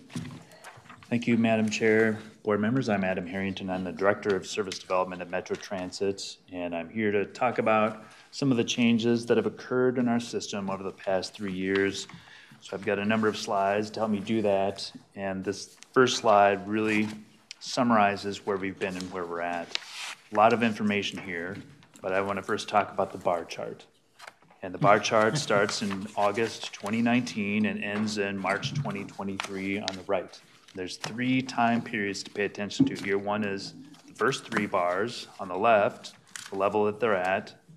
The bars in the middle between June 2020 and August 2021, and then everything after August 2021. So there's the pre-COVID area, the year that we had a number of changes in play with our system responding to public health guidance relative to COVID. And then after August 2021, largely everything we did was in response to workforce shortages. And when you look at that first set of bars, the yellow line on this diagram shows the level of scheduled service that we provide, how many operators we need to operate that service. The red line is the number of operators we actually have. So we were short before the pandemic, but the nature of the work we were short in was mostly part-time bus operators, and so there's a little bit more flexibility to get that covered.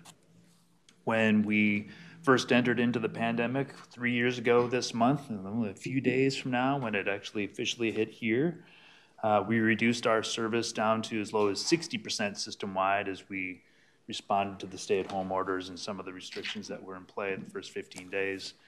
The bar chart on here and the first note of June 2020 is the first actual full scheduled system data set that reflects where we were at. And so you can see it was about 74% of the scheduled service compared to August 2019, which we're calling our 100% base for this purpose.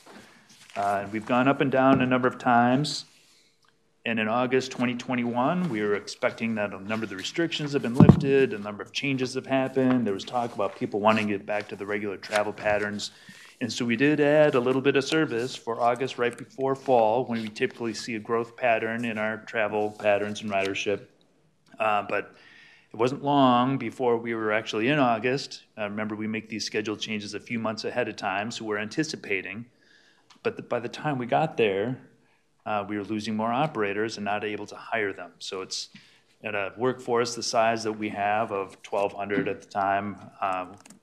The attrition rate is always going, right? You have a workforce of 1,200, you're always losing some people with the retirement and taking different jobs and other things. and you replace them with hiring new people.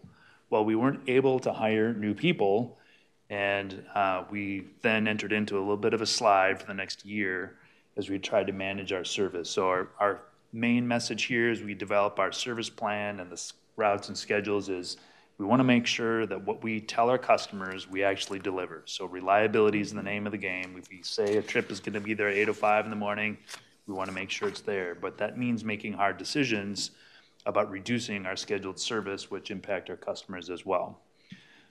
So that's a long way of painting the picture here. Now I'm going to share a few slides about how we're responding to it. The first thing is how do we get more operators, and anyone here that deals with an operations type of service, whether it's maintenance or snow plowing or deliveries or anything, knows it's been a challenge across the board. And our area is not unique to this. Every transit property across the country has had similar problems. And we've tried a lot of different things to improve the attractiveness of coming to Metro Transit and bringing operators in and really helping people get their commercial driver's license. But it wasn't until the council approved a big starting wage increase last October and a hiring bonus that we started to see more traction on more applicants coming in that wanted to try out being a bus operator. So since that time forward, we've been able to hire more operators. We've had a lot more attention to it. And as you'll see this March, our pick that's going into play this Saturday is the first pick in a year that we haven't had service reductions because we've been able to hire operators. So we're slowly moving forward on this. But over the course of this whole time, the last year since August 2021, again, we want to be reliable with our service.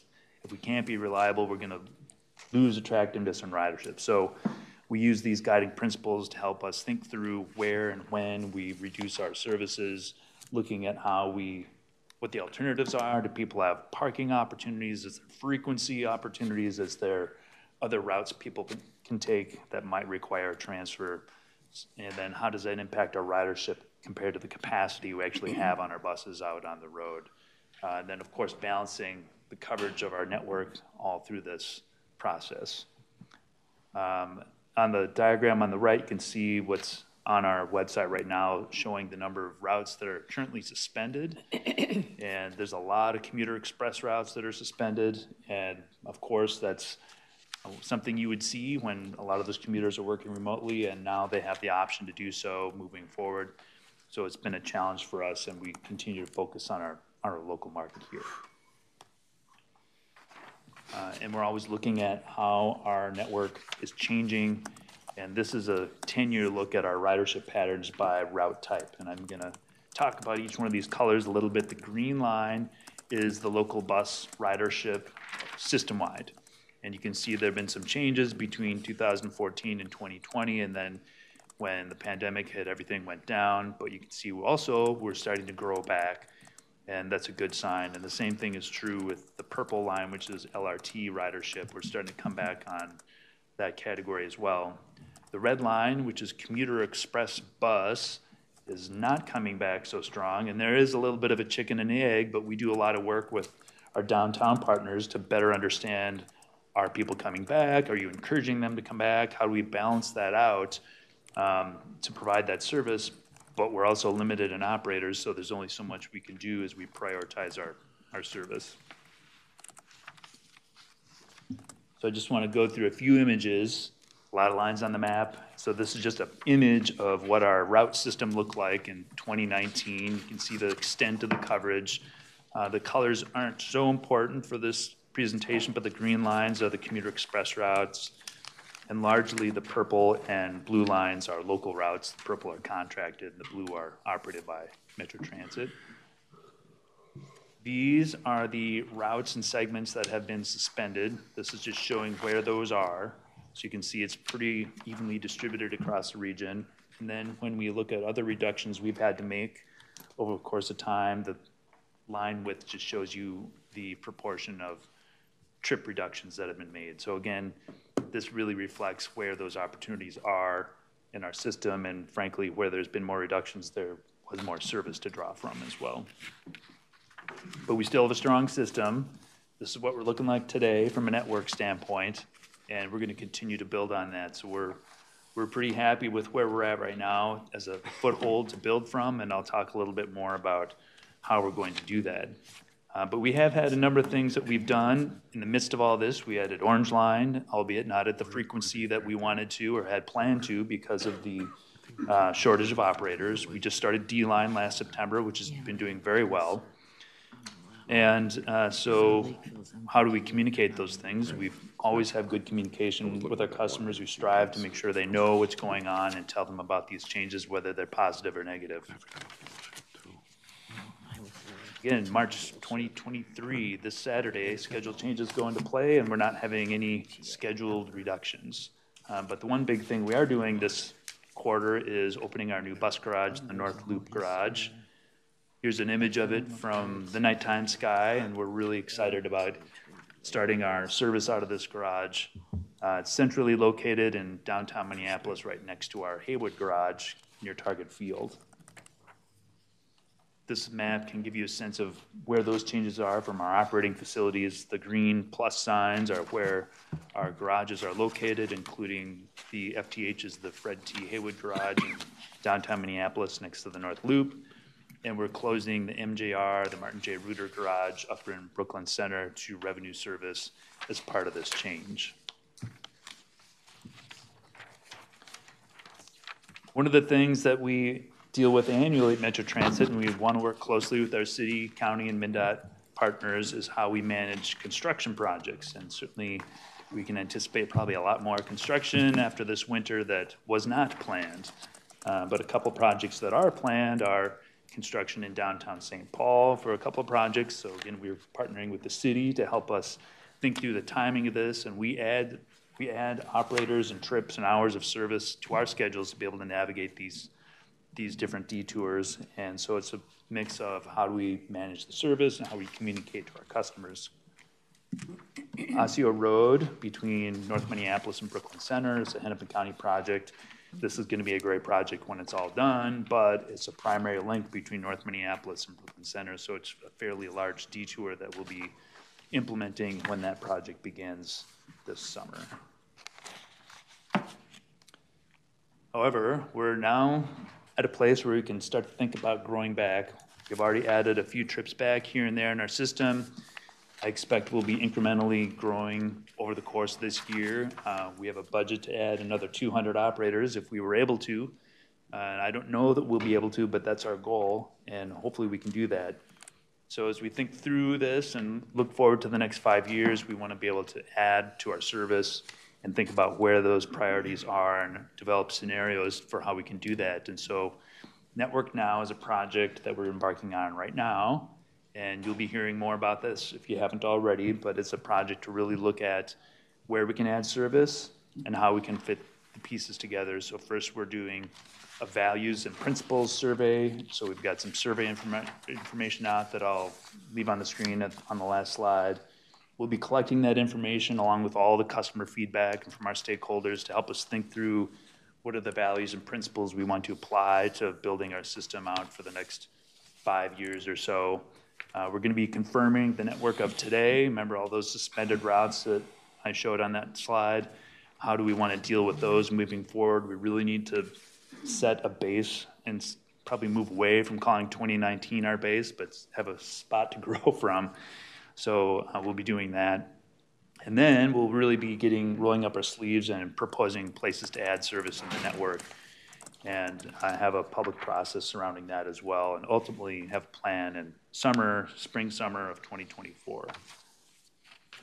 So what is included are changes to existing routes, suspended routes, the span of service, the frequency of service. We're not going to be changing the alignments of any transit ways.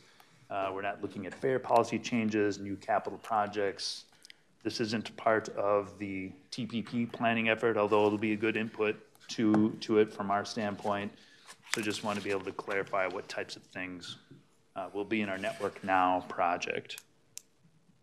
And then lastly, this is our survey. We've got it live right now. This is the agency survey. The one that's on our website at metrotransit.org/networknow is kind of general public customer survey, but this one here, if you have the presentation, that link is in there, and you can use this code to go directly to the survey. So with that, that concludes my presentation. Are there any questions? I have a question to start, and then I'll move around the table, but I'm wondering if you are going to take into account new travel patterns post-COVID, as people are working from home, but then are using transit to do other things as part of this process. Thank you, Madam Chair. It's a great question. That's really the fundamental piece to the project, is thinking about what are the new ways people are moving around. What are their new trip patterns? Certainly the office commute is a big component of that, but also the all-day service nature of how do we provide service to our customers who use it not just for their work trip, but for their trip to school, their trip to the grocery store, the clinic, or whatnot. So that's a big part of how we do that. We're not abandoning the Commuter Express network, but we really need to work with our downtown partners in particular to understand how are they encouraging people to come back, what are the corridors that we should be focusing on to build that service out. So those are some of the things we're thinking about. I guess I'm getting at less of how are we encourage people to come back and adjusting for actual behavior changes post-COVID, because I don't think we're going to have the encouragement to come back in the way that we did, or we have changes in 2 days a week or 3 days a week, but that we're going to actually use the existing behaviors, not trying to change behavior, but the existing behaviors so that we can do future planning. Madam Chair, yes, absolutely. Okay. I took the slide out that showed the different modes and how much we're investing in each one, but the Commuter Express route is quite a bit smaller than it was. Madam Chair, just to that point. Sure. When I hear you say working with our downtown partners, you should be working with your suburban people to learn more about their changes. This isn't a downtown issue, because that's done. So I don't know, it just seems very backwards. Yeah, thank Madam you. Chair, if I may. Questions, I'm going to start with Member Foster and then Karwoski. Thank you, Madam Chair. First, I really appreciate the operator recruitment that's been happening. I have been seeing and been skipped by a lot of route in training, or new operator in training. So while I am frustrated by seeing a bus go by me, it's nice to know that it is working. I do have a comment on the slide on the adjusting requirements. You say that you've removed the high school GED requirement, which is great. That is not reflected on the website. Okay. It still calls for that as a requirement. So that should be updated. What is Red Kite support? Madam Chair, member, it's a great question. Red Kite is a training for first responders. It's originally developed for firefighters and paramedics. That is how you cope with difficult situations and how you respond to them and how you can react and manage yourself through those, both before, during, and after. And so we've been able to adapt that at Metro Transit for our operations staff as well. Okay, can I ask? Yep, please. I also just want to follow up on what Chair said about not focusing on how are we going to continue to bring people back downtown, and if we continue to focus on building out the transit system around that, it's going to fail. And it's not just going to fail the region, it's going to fail individual people, and this has impact beyond just building out a bus system. It has impact on if the state's going to prioritize public transit and addressing climate change.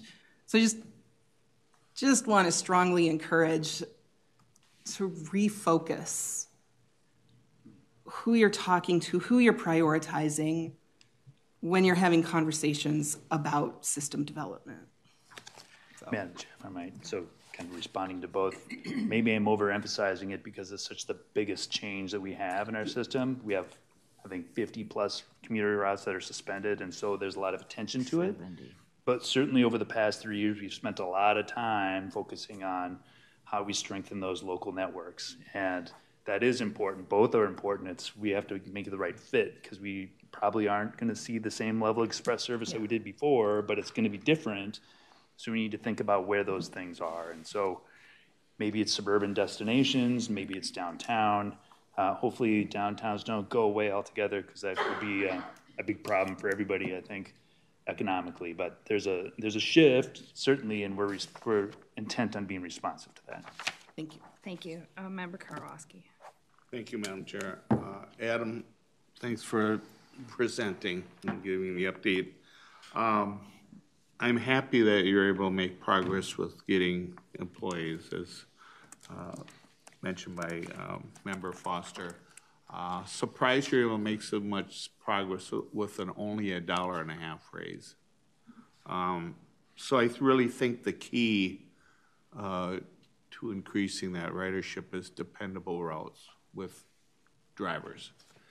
But with this said, moving forward, you mentioned all these maps, and you mentioned the comment that if you look at the map, the service is really well-rounded throughout the metro, I think was about your term. I would argue that if you do an arc around Minneapolis, probably 80% of the resources are put in there. I'd be curious if you put the same arc around St. Paul, what's the per capita service? What's the mile and frequency of the routes? I think that data would be very valuable. And I do think that you have to reach out to the ring counties. I'm glad you're here. I think maybe coming here more than, maybe you don't have to come here yearly, but with, every year and a half to get an update like this would be really valuable. But I think if you reached out to the ring counties, maybe they could develop a system that Commissioner Aura can mention the micro transit. I think of that as maybe the short buses. I really think we need to go a long way on circulator buses, micro transit out to a broader reach. Many of those people want to come downtown, so I don't think it's in dispute of Commissioner Member Foster's point. I just think we need to make strides, intentional strides. We have our own. We're an opt-out community. Beyond Ramsey, Ramsey and Hennepin are vital, but I really think we really need to reach out to the ring counties. So if that process could be started on a more frequent basis, or to be truthful, I don't think it really happens at all. Madam Chair. Yes. Member, I think is a great point, and hopefully everyone's agency here has received a notification for an series of agency meetings that are April 11th, 12th, and 13th. And so you're all invited to participate in that and certainly take the survey, because the question of what are the values, should we be looking at our service we had a one time in there, cost per capita. Should that be a factor in how we decide where we allocate additional service? So definitely take the survey, because those are the exact kind of things we want to learn from people and take that into consideration. So when we compare the changes, to your point about whether or not it's well-rounded, my point is to the system that exists today and in 2019, they're scaled about evenly between the two. Got it. Thank you. Member Gotel. Thank you, and I appreciate my colleagues' comments so far, and I want to thank you too for all the hard work that you're doing on trying to get more reliability in restoring service, and what you're doing with the transit bus drivers and just your transit in general. I think it's having some kudos. I heard from our council rep how many people were coming through your classes, so congratulations and kudos to that. I think you've got a winning strategy there, addressing the driver shortages. I really think it's important, though, I think, to prioritize safety, and I know you're still working on this, your security for the transit riders, but also for the operators, and I know you have a new chief coming on, need to hit the floor running. I know you're working really hard, and I know other jurisdictions are adding in and trying to help as well, so whatever we can do, let's find a way forward so that more people feel safe, and that there's there are different comments coming off of Twitter and other feeds and Facebook and things like this about transit and riding the light rail. I'd also Encourage the Metro Transit to improve information sharing related to schedule changes and general messaging, so it's clear with people with low vision issues. That's what we're getting some feedback from the disability community, that they cannot see those changes and that we need to be thinking about some of them. They're really reliant on transit, so if we could help them out more, that'd be great. Also encourage Met Transit to including additional scope beyond the stop locations, including pedestrian, transit, and roadway connections nearby or adjacent to transit stops to ensure first and last mile connections, because that's what stops some people from, taking transit, is those last mile connections, especially with people with limited mobility issues. We really need to be cognizant of those kinds of pieces. So thank you. This was a really good presentation, and look forward to seeing what happens here in the future. Thank you. Member Holbert, were you done with comments? I had to. No, we're just trying to find out the locations and dates in April, and we can't find it here on the website. Okay, so. Thank you. I can send that out to the group. That would be fantastic. Thank you. So everyone has it. Excellent. Member Jenkins. So one of the things we've seen, and I understand it from the pandemic perspective, is we've gotten very reactionary. One of the things I'd like to hear about or see Metro Transit do is also, how do you drive some of the change? One of the things I want to address that a number of members have already talked about is, you'd be a fool to say downtowns are going to look the same in 20 years as they did 5 years ago. And in deference to some of the other members, I would probably not talk about downtowns. I would talk about business centers, because some of our outer counties have very large business districts as well. One of the things that I want to make sure we're looking at is, while the downtowns and the business districts will look different, there's still an opportunity to drive ridership in the new work environment. Not everyone is work from home, not everyone is work in the office. A lot of people are hybrid. And I think there's an opportunity to say, you know what, if your business lets you work from home 3 days a week, great. But you know what? When you need to get in to go to that meeting, we're here to help you. That's right. It may not be a 8 a.m. or 5 p.m. ride, though. Maybe it's at lunch hour to go in for the afternoon on that day to attend a meeting or something. So I think there's some opportunities for us to also drive into that change that we see happening, not just wait, because as we know on this committee, changes aren't going to happen in the next 1 month, So that's one of the things I just ask that we look at as opportunity as well. Thank you, Member Jenkins. Member Lindeke. Thank you, Madam Chair. I wanted to say on the safety issue, I think we should all be tuning into the conversation at the legislature. Yes. Oh, yeah. There's a couple bills in this House that are in committee right now that are really critical to building ridership, and so the more you can lean on folks at the Capitol to help with that, I think the better. But I really like this Network Now project. I think it's just what we need to be talking about with Metro Transit. So I just commend you for having that conversation. It's a lot of the same stuff we're talking about, but thinking about it sort of proactively is great. I kind of want to complain a little bit about something that doesn't really appear on your charts, which is like frequency issues. So the Green Line, which I take every day, is run 4 trips an hour instead of 6, and that's been the case for a while. So it just has a big impact on how much that ridership can bounce back. At the University of Minnesota, seeing the students, I know how lazy they are and how much they cut the time between classes, and if that train's only coming every 15 minutes, it really impacts the amount of ridership you can bring back. So the kind of triage you've been doing over the last 2 years is really admirable, but focusing on core service like that, I think, is really something you should make a high priority. Then the only other comment I was wondering about was how much you can use speed or the shift from commuter to all-day service to help alleviate the operator shortages. So switching from split shifts to 8-hour shifts, how much has that helped at all? Or as you've been juggling where you're putting drivers, is that a kind of solution that is just theoretical, or is it actually on the ground you're able to shift priorities and use one person in a different way than you were before? How much is that been a thing?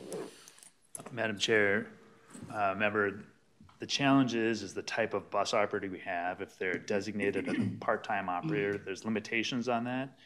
Now, over the past 3 years, the proportion of bus operators that are part-time is much, much smaller than it was. So there's more full-time bus operators, but we are looking at ways to more creatively change those schedules around that might better meet the customer demand. It's probably not enough for the scale that we've had to deal with for the past years, nor are any speed and reliability improvements, which we have done on a number of corridors, speed and reliability improvements, and it really helps make the ride smooth. It gets you a little bit faster, and more importantly, gets you the same time every day. And those are the important features that we really want, and we're going to continue to build on speed and reliability and see if we can do better at that as well. Thank you. Member Barber. Thank you, Madam Chair. First of all, I love this conversation. This is great. I really want to thank all of our staff at Metro Transit. The hardest thing for anybody at a transit agency is to have to cut service because it's really not what you want to do. But we made a very concerted, focused effort that reliability was the key thing to make sure that even though it was on reduced frequency or reduced lines, you knew when you got there was going to be service. And so that's really where we felt we needed to focus. That said, we're finally getting a turnaround in some of our operator hiring. Been very creative, had some great events recently. I think it's obviously seen. I'm really happy to see you're seeing lots of trainees out there. That just brings me great joy.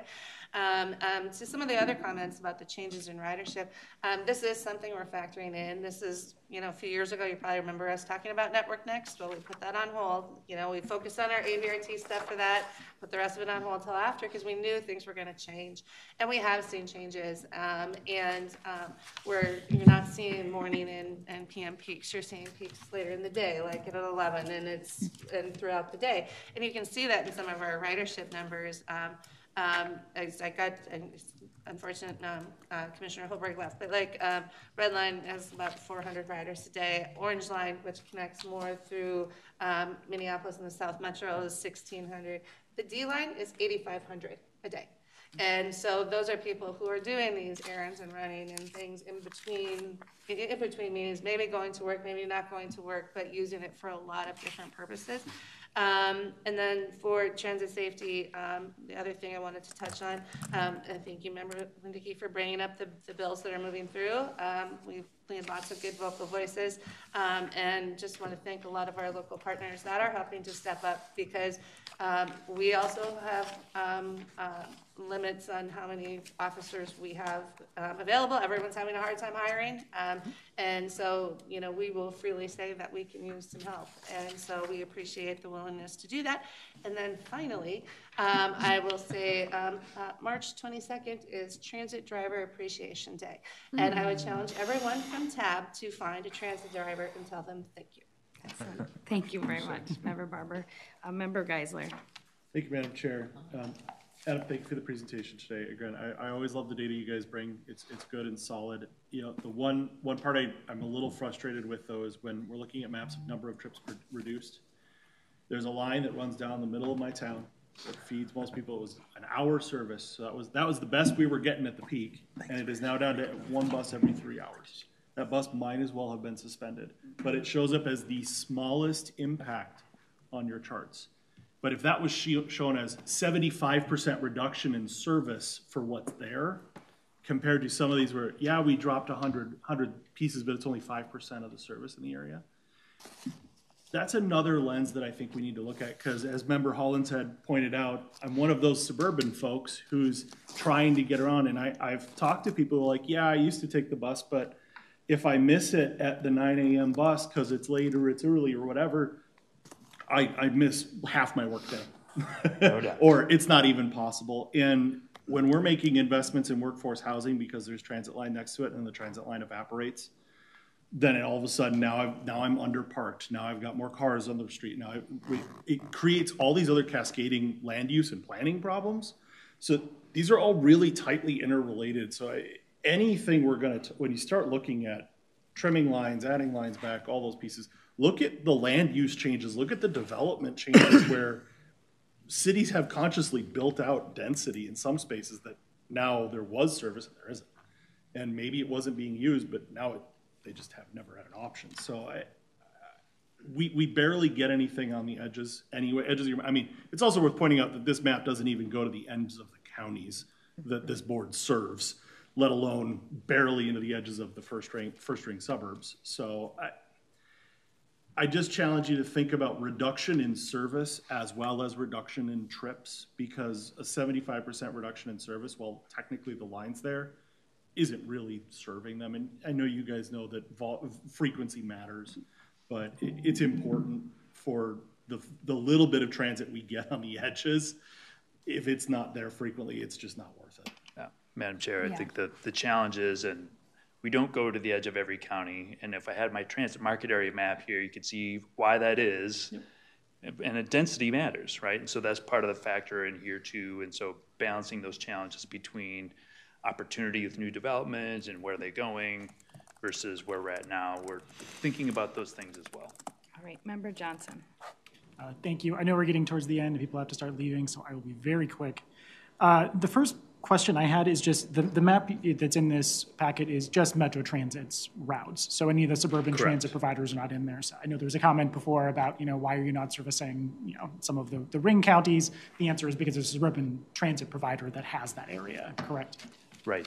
We do contract with Maple Grove Transit, who is a private operator, and we're their operator.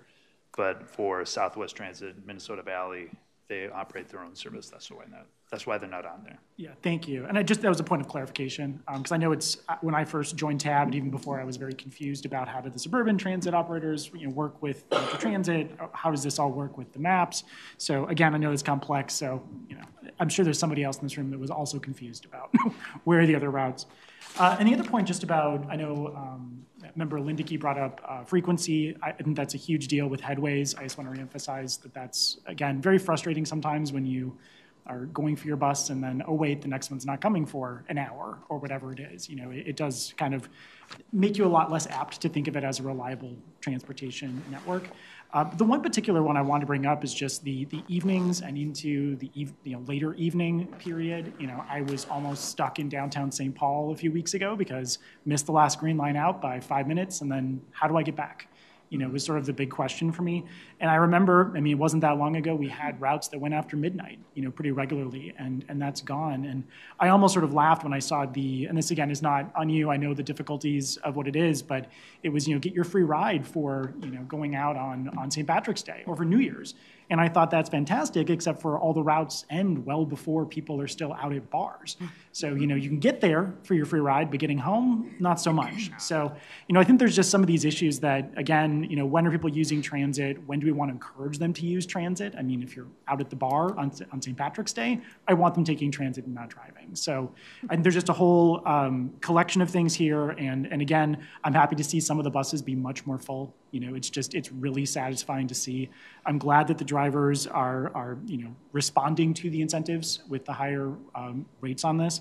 And I know you said before you're budgeted for 200 more drivers. That gets you back to close to the 2019 number of drivers, but is that part-time versus full-time?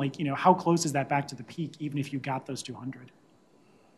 Madam Chair, member, it's probably about the challenge here is we had a different kind of service, and so we needed more operators by count, but we don't need as many when they're full-time, and so it'd be pretty close. We're budgeted to 82% of our service for the system-wide right now, and we're running 74% today. So we've got about a 10-15% opportunity for growth. Thank you. We've got 3 more with their hands up. I know we're over time. Member Hollingshead, please. Thank you, Madam Chair. What are the data sources now that we're in this new post-pandemic, not as many people going downtown? What are the data sources for the next, what is it, the Now program you're proposing? Is it travel behavior inventory? Is it cell phone data? Is it drivers? Is it former transit riders? Data sets and data categories, I think those matter quite a bit. If we want the results to match the current climate and the future climate instead of the past. I'm not talking about climate environmentally. I mean the ridership and the mobility climate. Madam Chair, so we'll be looking at census data, we'll be looking at TBI data when that's available soon. We're going to be using our customer feedback data, operators, the survey. We've got the survey out for this group and for the public. And we're also partnering with different agencies to look at what's the pattern of workforce in office versus hybrid versus remote. We look at parking ramp usage and highway usage that MnDOT has, streetlight data. So we're going to be looking at a range of things that fold into how we make decisions adding service back in. Just quickly, I think we do have an opportunity to study mode switch a little bit here because of the different climate that we're in. And so I hope the data reflects that, the data sources reflect that. Thank you, Madam Chair. Thank you. Member Lewis. Thank you, Madam Chair, and thank you, Adam. This is really helpful. I want to support Member Karwoski's request and thought about coming here more frequently. I think this type of request for data and this insight comes up for many members of this panel, and so coming here, whether biannually, quarterly, whatever it might be, would be really valuable. And also a plus one to Member Jenkins in terms of the marketing piece. I do think that you see transit and transportation patterns shifting, and so I think to the degree that can be included in your marketing efforts, that is a really powerful message to say the way that you are getting around has changed and the way that we are thinking about providing transport to you has changed, and as such, it's available to you even though it may look different than what you were used to before. My question for you is around the suspended routes, both the express and local. Is there a philosophy as to how you're contemplating returning those? And then related to that, is the summer and fall of 23 that you laid out the point at which you would decide if any of those routes go away permanently? Thank you, Madam Chair. Remember, we will be hopefully deciding that this summer or fall. I guess it's summer, fall by the time we get around to our community meetings on what our new base is and what do we do with suspended services. I imagine some of those won't be coming back. Some of them might be in the planning phase. The nice thing about what we're doing is even if we say we're going to declare this route suspended, it doesn't mean you couldn't ever bring it back someday either. So there's opportunities there when we think about growing our network out. But we will be deciding this summer, fall, what's our base look like so we can make decisions both for our customers and for our facilities and our cities who are partners with us on how are we managing these things moving forward. Thank you. All right, Member Martinson and then Member Koski with the last word.